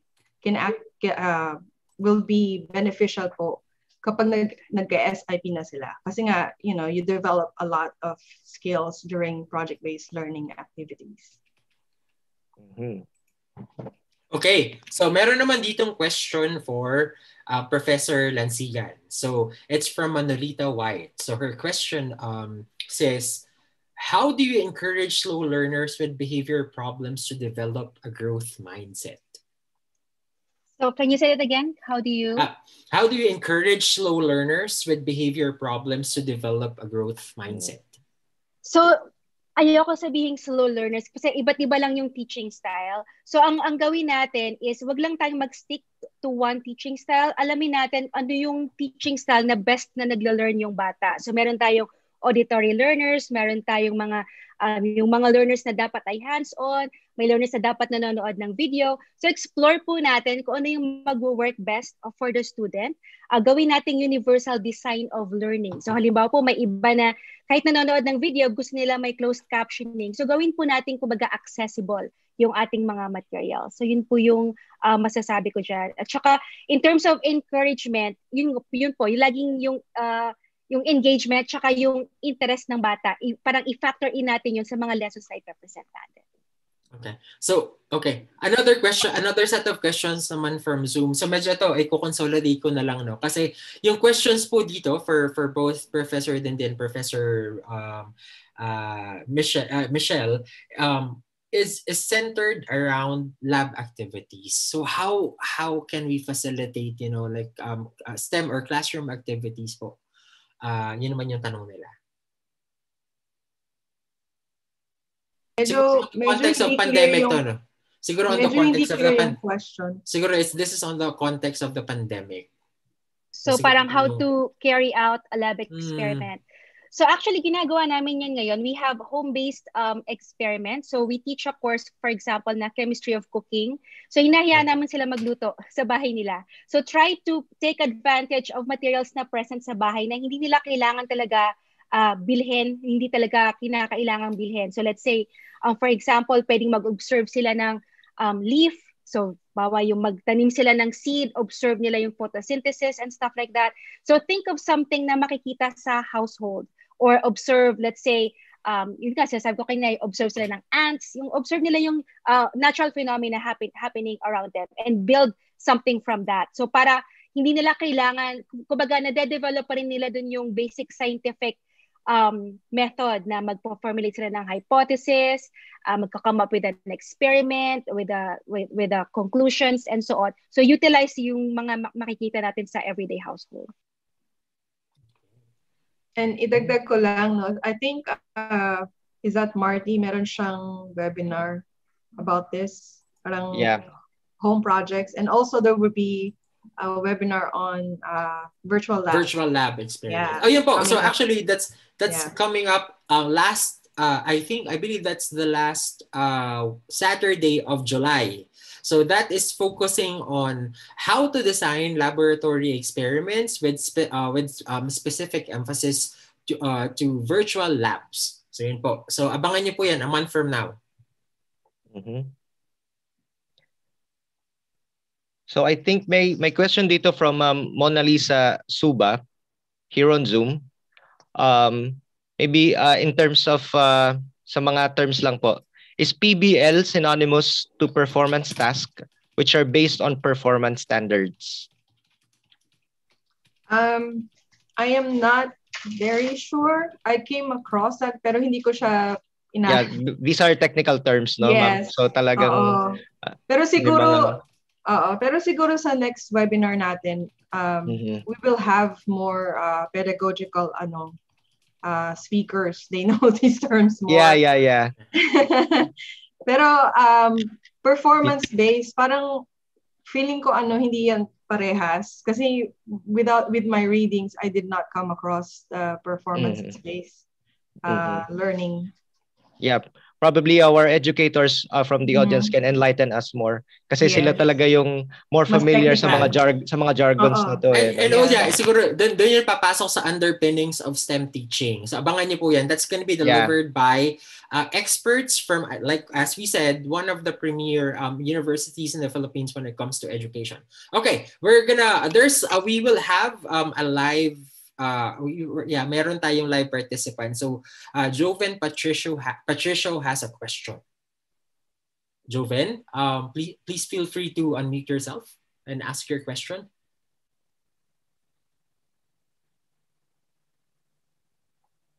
Is Joven around? So, I think we have international participants in the audience. So, we're really sorry about the mixed language that we are having here. So, and I hope you're getting as much information and benefit from this webinar. So, but we're mostly Filipinos here, so pardon our use of the Philippine language. It's a mix of Filipino and English. Joven is actually having a hard time with his probably mic. Connectivity issues. Also. Okay, so I guess everything, I'll just read it. Yes, Ade. I think he has the question written in the chat.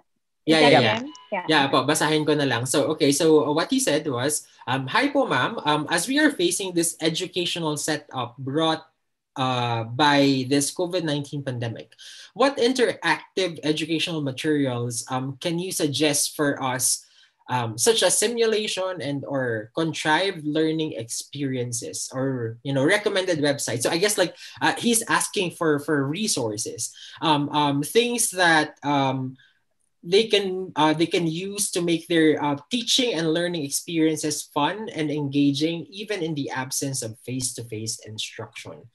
Okay. May i-send ako sa chat. This is PhET simulations. So if you open that, andyan po yung mga simulations ng biological processes, chemistry, and physics. So you can use that as part of your curriculum as well.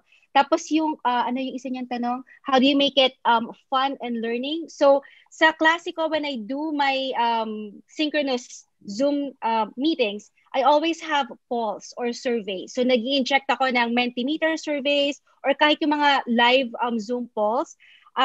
You do that every maybe 10-15 minutes into your lecture just to break the ice, and that just keeps your students engaged. And what I also do is that I give extra credit pag sumasagot sila doon. So if they participate, they get extra credit, they are more encouraged to participate. So those are just some of the tips that I could share.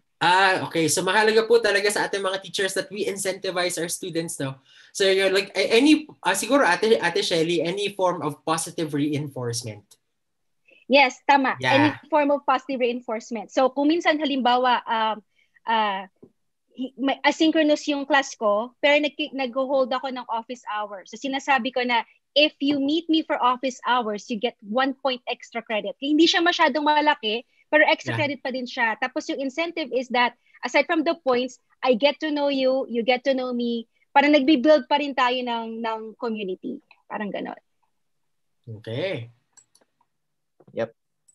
So maganda yung question dito ni Sir Clinton Imbong. Yambong. Yeah. Yambong. He's one of our very, very loyal followers. Patrons, yeah. Yeah. So I don't know if Sir Clinton is present in the audience to ask his question live. Probably he's around. Anyway, he's present daw. Yeah. In the chat. Okay, Sir Clinton, can you ask your question live? Because I think it's a very good question. Can you turn on your microphone? Good morning. Yes. Good morning Okay. po. Sandali po ha.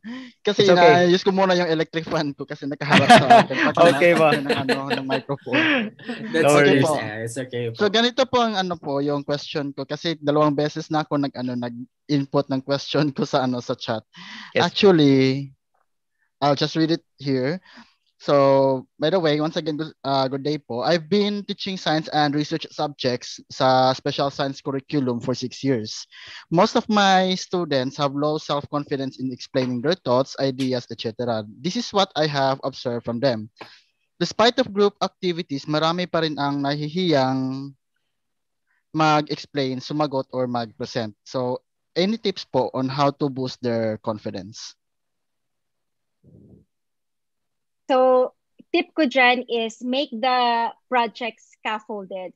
So, para hindi sila overwhelmed. So, halimbawa po, end project nila is magpe-present po sila. Simulan nyo po na gagawa muna sila ng outline, discuss sila as a group, tapos bigay kayo ng feedback, tapos magbibigay sila ng draft, bigay ulit kayo ng feedback. Pwede silang mag-practice sa harap nyo, bigay ng feedback. Medyo matrabaho siya, but I find that my students are more confident and yung final product nila is of good quality kasi marami po tayong input. So kapag po maraming beses na nagpa-practice yung bata, mas madedevelop yung self-confidence niya. Tsaka, halimbawa po, hindi lang siya one big project, maybe mag-start kayo ng kumbaga mini assessments, mini science projects kung yun po yung ginagawa niyo. Mini research projects na low stakes lang para kahit magkamali sila or hindi masyadong maganda yung outcome, hindi masyadong affected yung grade nila. So medyo dami-damihan natin yung mga low stakes assessment tas mag-build up tayo. So yun po isa sa mga tips na pwede kong i-share. Kasi ginawa ko po yun sa klase ko now na may mga international students ako na medyo nahihiya po or hesitant na mag-speak kasi medyo hindi sila daw magaling masyado mag-English, parang nahihiya sila mag-present. So ang ginawa ko is parang ni-scaffold ko nga po yung assessment tapos nagbigay sila ng draft at nag-practice sila. Tapos yung end product po nila is very, very good compared dun sa initial draft na sinubmit nila. Oh, Yes. siguro building siguro ako makikisingit lang din ako doon, no? Kasi tayo naman lahat mga us Filipino scientists working in an international arena, we can all relate to that. Kasi for example, English is not our first language. So yung pag-explain mo ng inyong thoughts, hindi po siya ganun ka-natural. Kasi as you speak, you're translating, So para sa atin din, medyo nakaka-discourage or hindi siya, it's not a comfortable place. Pero siguro po yung key takeaway dun sa sagot ni Ate Shelly was that she is actually making yung reporting environment or yung pag-communicate nung outcome or nung process, every step of the way, ang ginagawa po ni Professor Shelly, she actually has this subtle way of showing the students that they are supported. Ano po? May suporta po sa estudyante. So that way, yung pong pag-communicate nila nung kanilang outcomes or nung kanilang work, it's within a space that they feel safe. So ito din po yung, kaya ko ito binabanggit, kasi po, this is not a criticism but more of an observation po kasi lahat naman kami sa Pilipinas nag-aaral. Ang laki po ng role ng teacher para po maging fun yung reporting activity. Kapag po kasi ang teacher ay sobrang intimidating at hindi po talaga nagbibigay ng feedback but more of criticism, madi-discourage po. Pero kayo sir, I believe that since you brought this up, you would actually be very open to shaping up yung pagbigay ng feedback. So mahalaga po talaga ang role ng teacher. Kapag po nararamdaman ng estudyante that they are supported, hindi po yung mga yan mahihiya. And believe me po, at an early age, at the high school level, pag nasanay nyo sila na magkaroon ng confidence when it comes to reporting, it will really help them out a lot, pagpunta na nila sa trabaho. So yun po. If I may add to that, Jeff, so nabanggit mo yung feedback, mahalaga yun sa estudyante. Yeah. So ang lagi kong ginagawa is appreciative feedback. Hanapin mo muna yung good points para ma-build yung confidence nila. Tapos kapag may hindi masyadong kagandahan, parang i-phrase mo siya in still a positive manner. So halimbawa, I like the way that you explained this topic, but I wish you could have expanded more on this, and that. So kumbaga, hindi mo gusto talaga totally yung pinesent nila, pero hindi mo sinabing pangit. Alam mo yun, parang sinabi mo siya in a positive way, encourage mo siya, constructive criticism. So kasi yun yung kapag kasi kinriticize mo na yung estudyante agad, nawawala yung self-confidence nila eh. So dapat talaga appreciative feedback, tapos scaffolded yung assessment para okay lang na magkamali sila, pangit muna yung umpisa, tapos draft, tapos saka siya nag-i-improve. Ay siguro yung positive tone doon, no? Ang feedback po ay hindi lang marka. Hindi lang sa marka dapat nakikita ang feedback. So sabi nga po natin Shelly, purihin niyo yung nakikita niyo. So when you see a thing of beauty, you guys should always speak to it. Kapag may nakita po kayo magandang ginawa ng estudyante. And then siguro po sabi nga ni Ate Shelly, sa halip na sabihin yung mali, you can frame it as improvement opportunity. So ibig sabihin, maganda na yung nasimulan or there's actually substance in what was actually put together, improve na lang. Paano ba i-elevate? So kapag po kasi ganun yung pagbigay nyo ng feedback, kahit po yun ay report or kahit pa yun ay trabaho ninyo, it actually makes a whole lot of difference. Okay. Ako may dadagdag ako ng konti. Yes, Ma'am Dindi. Okay, so as teachers kasi, minsan nakakalimutan natin that we were once students. Yeah. So, whenever we give feedback, alalahanin po siguro natin, how would I feel if I were a student kung sasabihin ko itong feedback na ito? So, in other words, let's be empathic. Empathic, even with our students. Kasi, hindi porket, teacher na tayo, nauna lang tayo sa kanila actually. Pero, we need to be empathic with our students. So, sa Pilipinas kasi parang hindi uso yan masyado. So, practice empathy po sa mga estudyante. Yep. So yung tinanong natin kanina about performance task, June Larry Tayan has his insight. Performance task is like an umbrella of performance-based assessment. A task assessment that is relevant, meaningful, and rigorous may be done in different approaches, whether that's using design thinking, project-based, inquiry-based. So thank you very much po, Sir June Larry Tayan, for clarifying that term. Ayan. Okay. Si Ma'am Janet Fronda naman, I think, this is a fairly thought-provoking question, no? This one is set to pick your brains when it comes to pushing the envelope. So her question says, hi po, good morning. Is STEM teaching recommended for college students? And what modifications do you suggest for STEM teaching in higher education institutions? Thank you po for the answer. So siguro po, ito ate, college level teaching. How do we actually even improve upon like yung siguro ate on the context ng naranasan natin when we were still in the Philippines, kasi po for the benefit of those who are in the audience, Ate Michele and Ate Dindi, they've been away from the country for like more than 10 years na, no? So siguro po yung familiarity with the current, with the incumbent system, baka po hindi po ganun kaswak ngayon kasi it's been a while. Pero siguro po do you have some siguro po some thoughts po about that?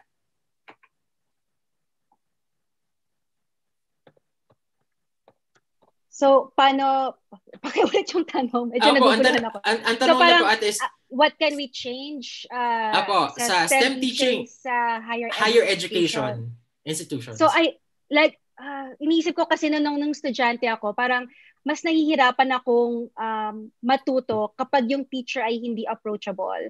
So I think parang let's make ourselves more available to our students, especially now. Tapos being mindful, kagaya ng sinabi, parang empathy. Kasi marami ngayon na may mental health issues, nagkakaroon ng anxiety and all. So I think we should just be more compassionate ngayon. So halimbawa, kapag may deadlines, pwede tayong maging flexible.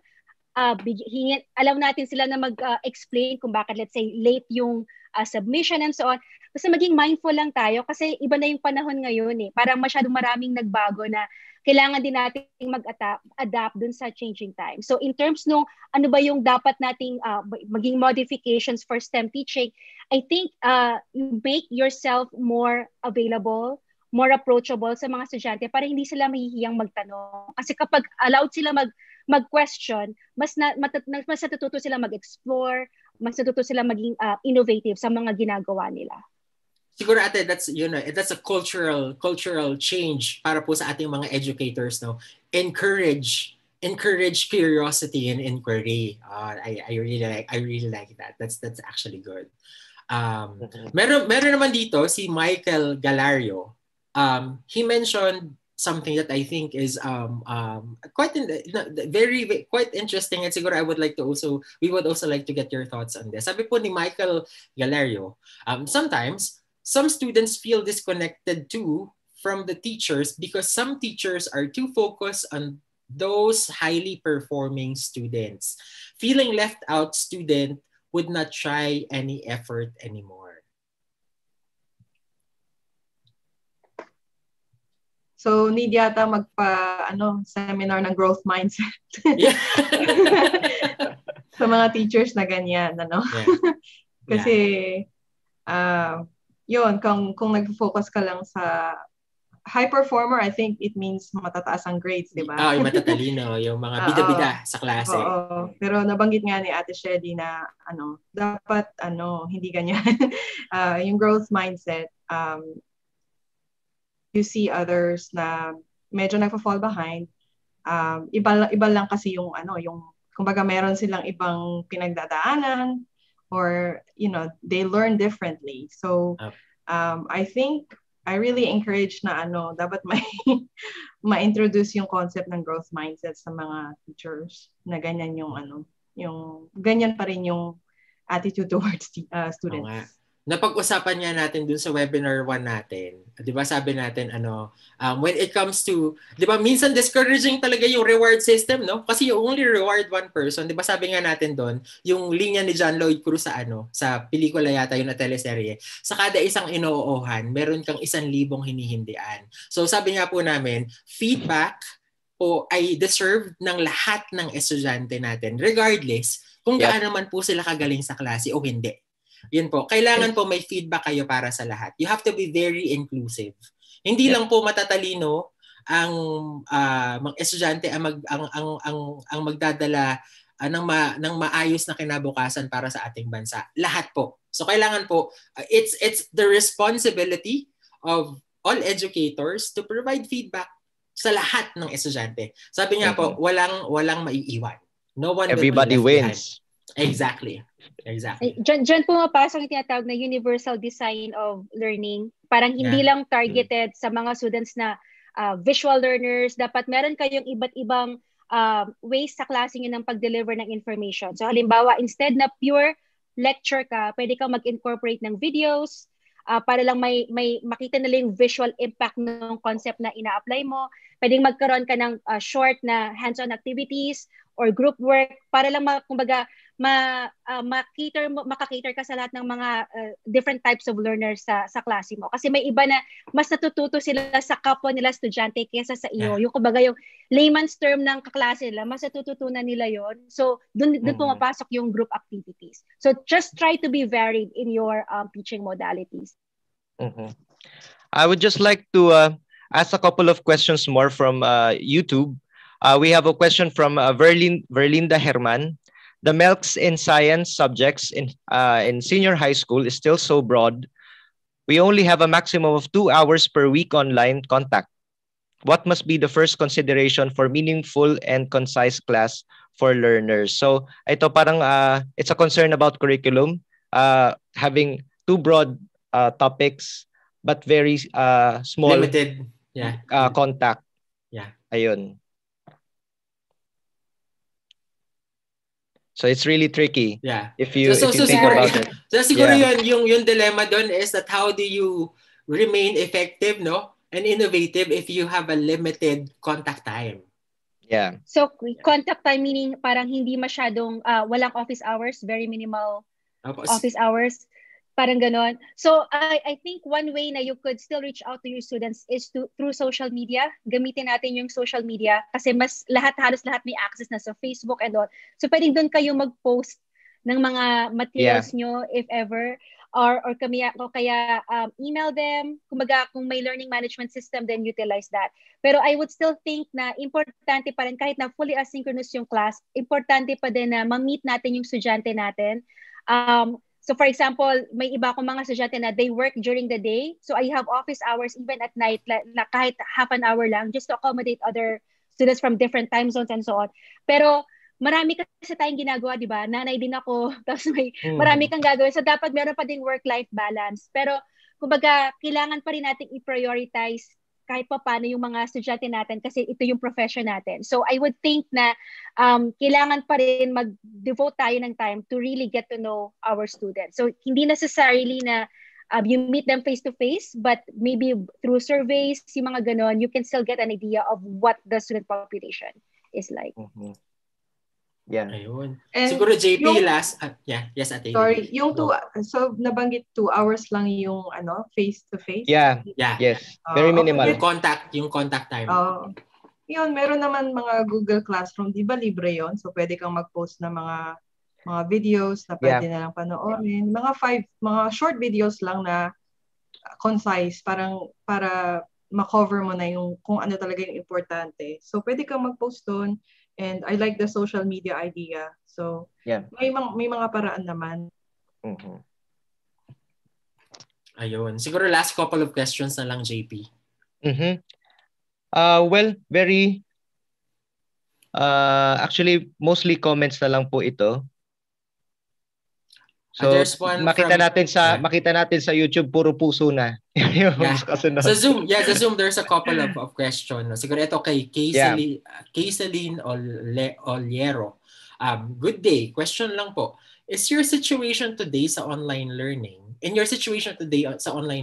some students are not able to have that resources in accessing internet connection and gadgets sa pag-aaral.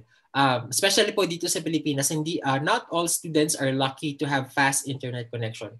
Ang tanong niya, what things can we do para ma-deliver pa rin namin ang learning, especially in this situation? So siguro ate Michele, ate Dindi, this is like a question about accessibility. Dindi, would you like to comment? Yeah, very tricky yan kasi it's very hard actually. Yeah. Masyado siyang mahirap kasi kailangan talaga ng internet to facilitate online learning. Pero kung talagang wala, that's dun papasok yung printed modules. So I think we have a workshop on that, Jeff. Tama ba yung sa teacher training? Yes. So isa yun sa pwedeng i-address. But kung walang internet connection, walang gadgets, I think it would be really very difficult for online learning to proceed. So dun papasok yung paggawa ng modules. Yep. Pero kagabi, I was watching the TGIF. So Ma'am Kathy shared her experience with a student from Myanmar. So parang ganyan din yung problema, may internet connection problems, di ba? Tama ba, JP? Yeah, actually, what they did was they actually put all the materials together into a USB. Tapos pinadala nila sa ibang bansa yung materials. So if that's possible, if that's possible, then you can, as long may computer yung estudyante, then or meron silang access sa I don't know, local library, then baka pwede yun. Baka pwede ring mag-work yun. Ayun. So yung konteksto po sa Myanmar ay meron pong estudyante, yung isa po nating part ng leadership team sa Philsci Hub na nandun po sa Myanmar.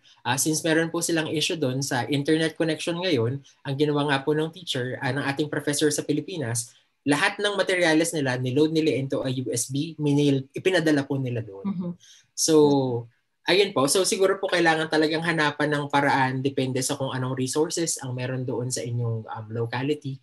Siguro po may din kayo ng tulong sa inyong mga local government offices, if resources can be made available to, facilitate for this transfer of materials. And,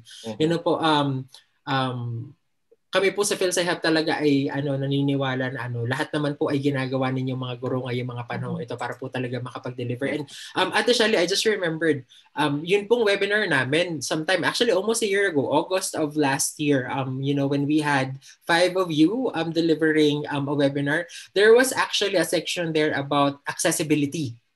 So check nyo lang po yung webinar namin sometime last year with Professor Lansigan and 4 other seasoned Filipino educators. They actually talked about accessibility po doon. Mahal pa rin ba ang USB sa atin? Hindi ko na alam. Meron ating may mga mura na rin naman. Yeah. Mga mura na, no? Oo. Hindi kagaya ng panahon natin. Oo. Pero siguro yung pinakamalala na lang na sitwasyon na pati computer wala. So siguro doon po talaga sabi nga ni Ate Shally, printed module na lang din. So yun naman na yung And here's hoping hopefully po kapag yung vaccination rate sa Pilipinas ay medyo umayos na, hopefully some form of face-to-face teaching will be more possible. Baka po mas ma-lengthen na yung contact hours. But we hear you, we understand you po. Napakahirap po talaga sa sitwasyon na to. Yeah. And may I just add na yung mga modules po namin sa website are printable. You can download them and print them just for these cases na hindi may connectivity issues. Apo. Ayun po. Ay, ito last lang do. Ay, tawag ko si JP Dong. JP, na-share ni Ma'am Raquel Bernal. Hi Ma'am. Si Ma'am Raquel ay ever present sa lahat ng ating mga events. Yes. Sabi nag-share si Ma'am Raquel. What she said was that ako po yung activity or module bukod sa I don't know what GCR, siguro printed 'yon.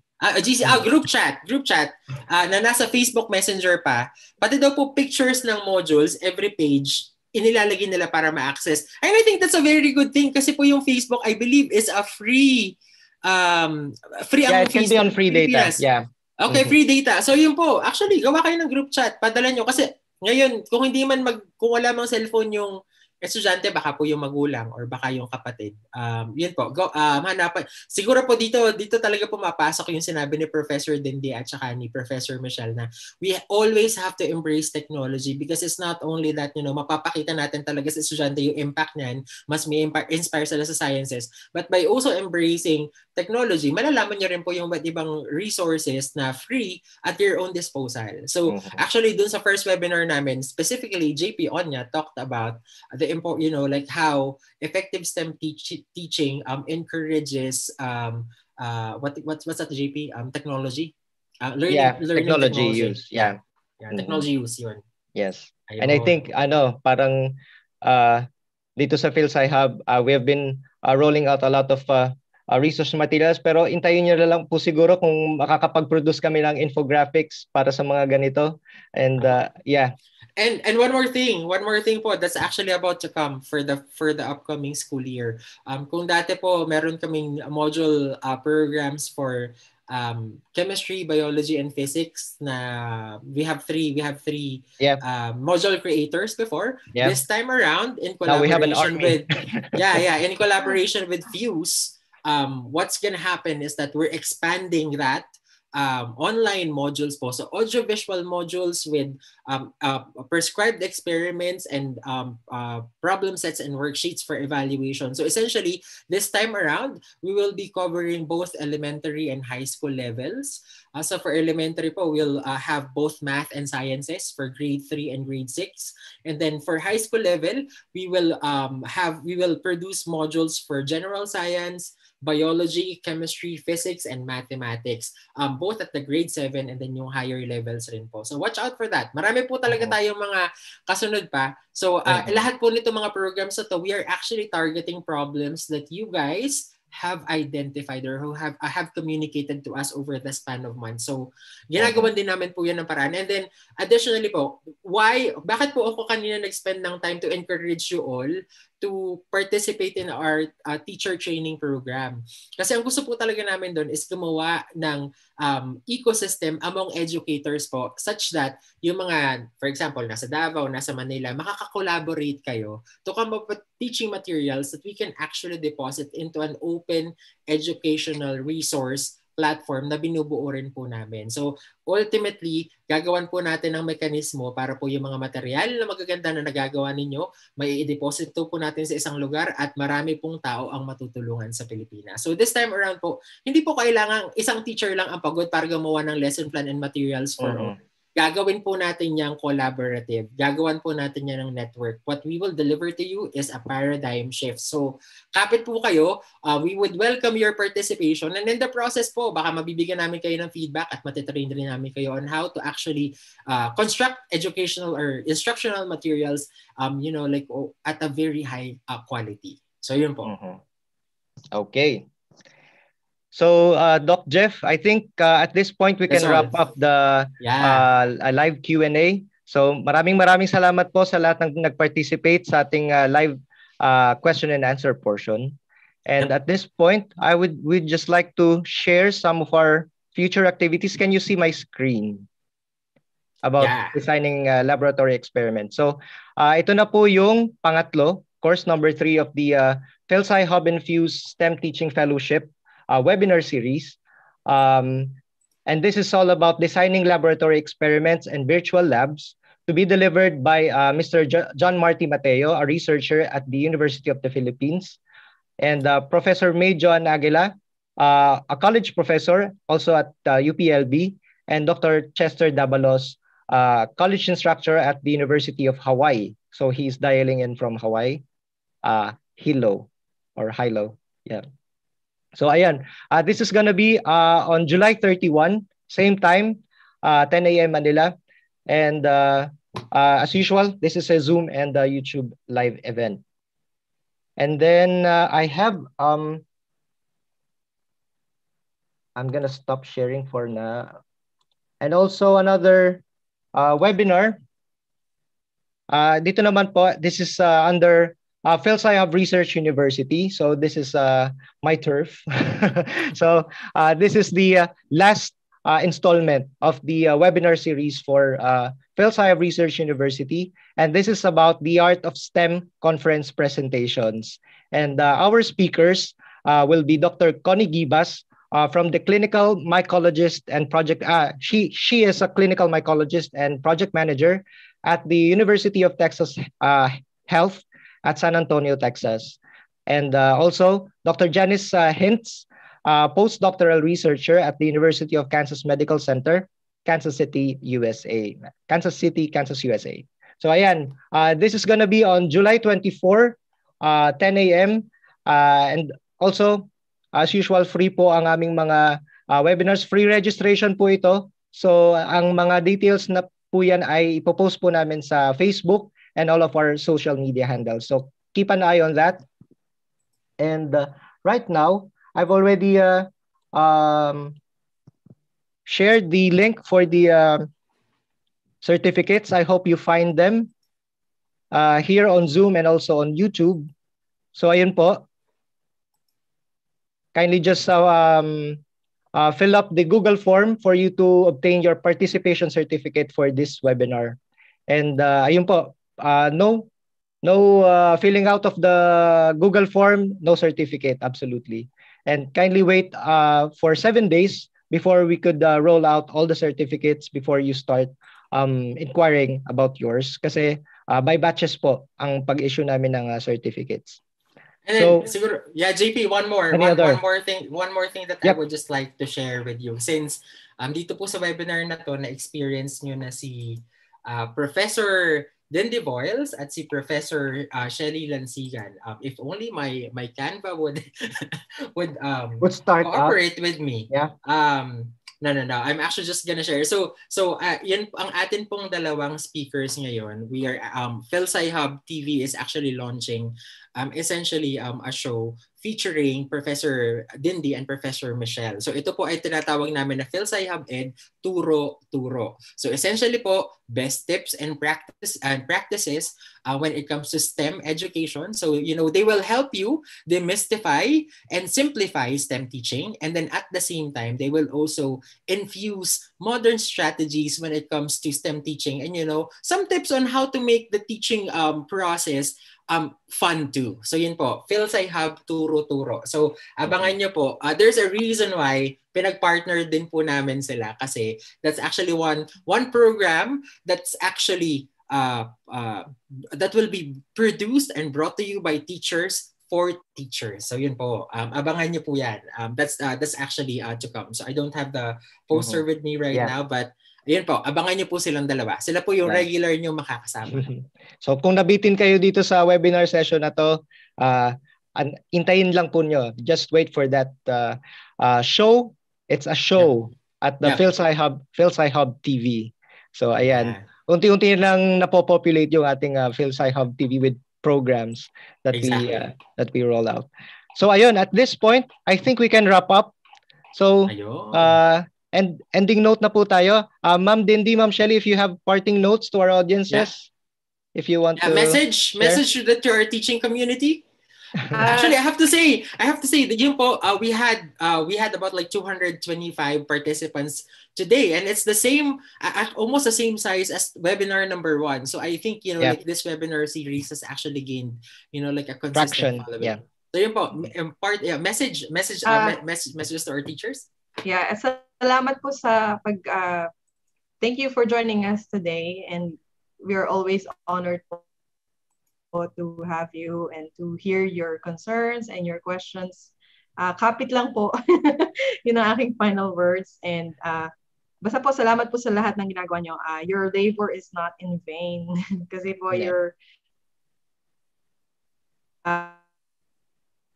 sowing seeds to the next generation. Tulungan kayo. So, kapit lang po, and God bless. Ayun.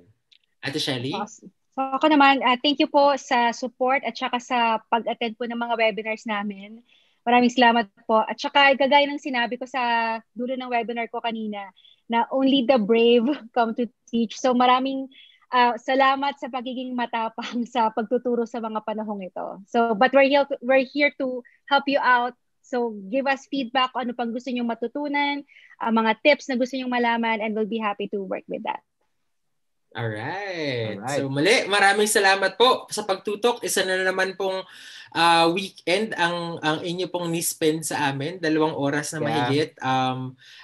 Like this active and consistent participation from you all. You guys just have no idea kung paano po kami nai-inspire sa Filipino Science Hub. Just to keep serving, like the Filipinos, and the broader, and the broader educational sector, po. So yun po. Muli, maraming salamat, JP. Thank you very much. And on that note, we hope to see you all on our next webinars. So maraming salamat, and keep safe. Have a nice weekend. Enjoy this weekend, and we'll see you all next time. Okay, take care, everyone. Take care.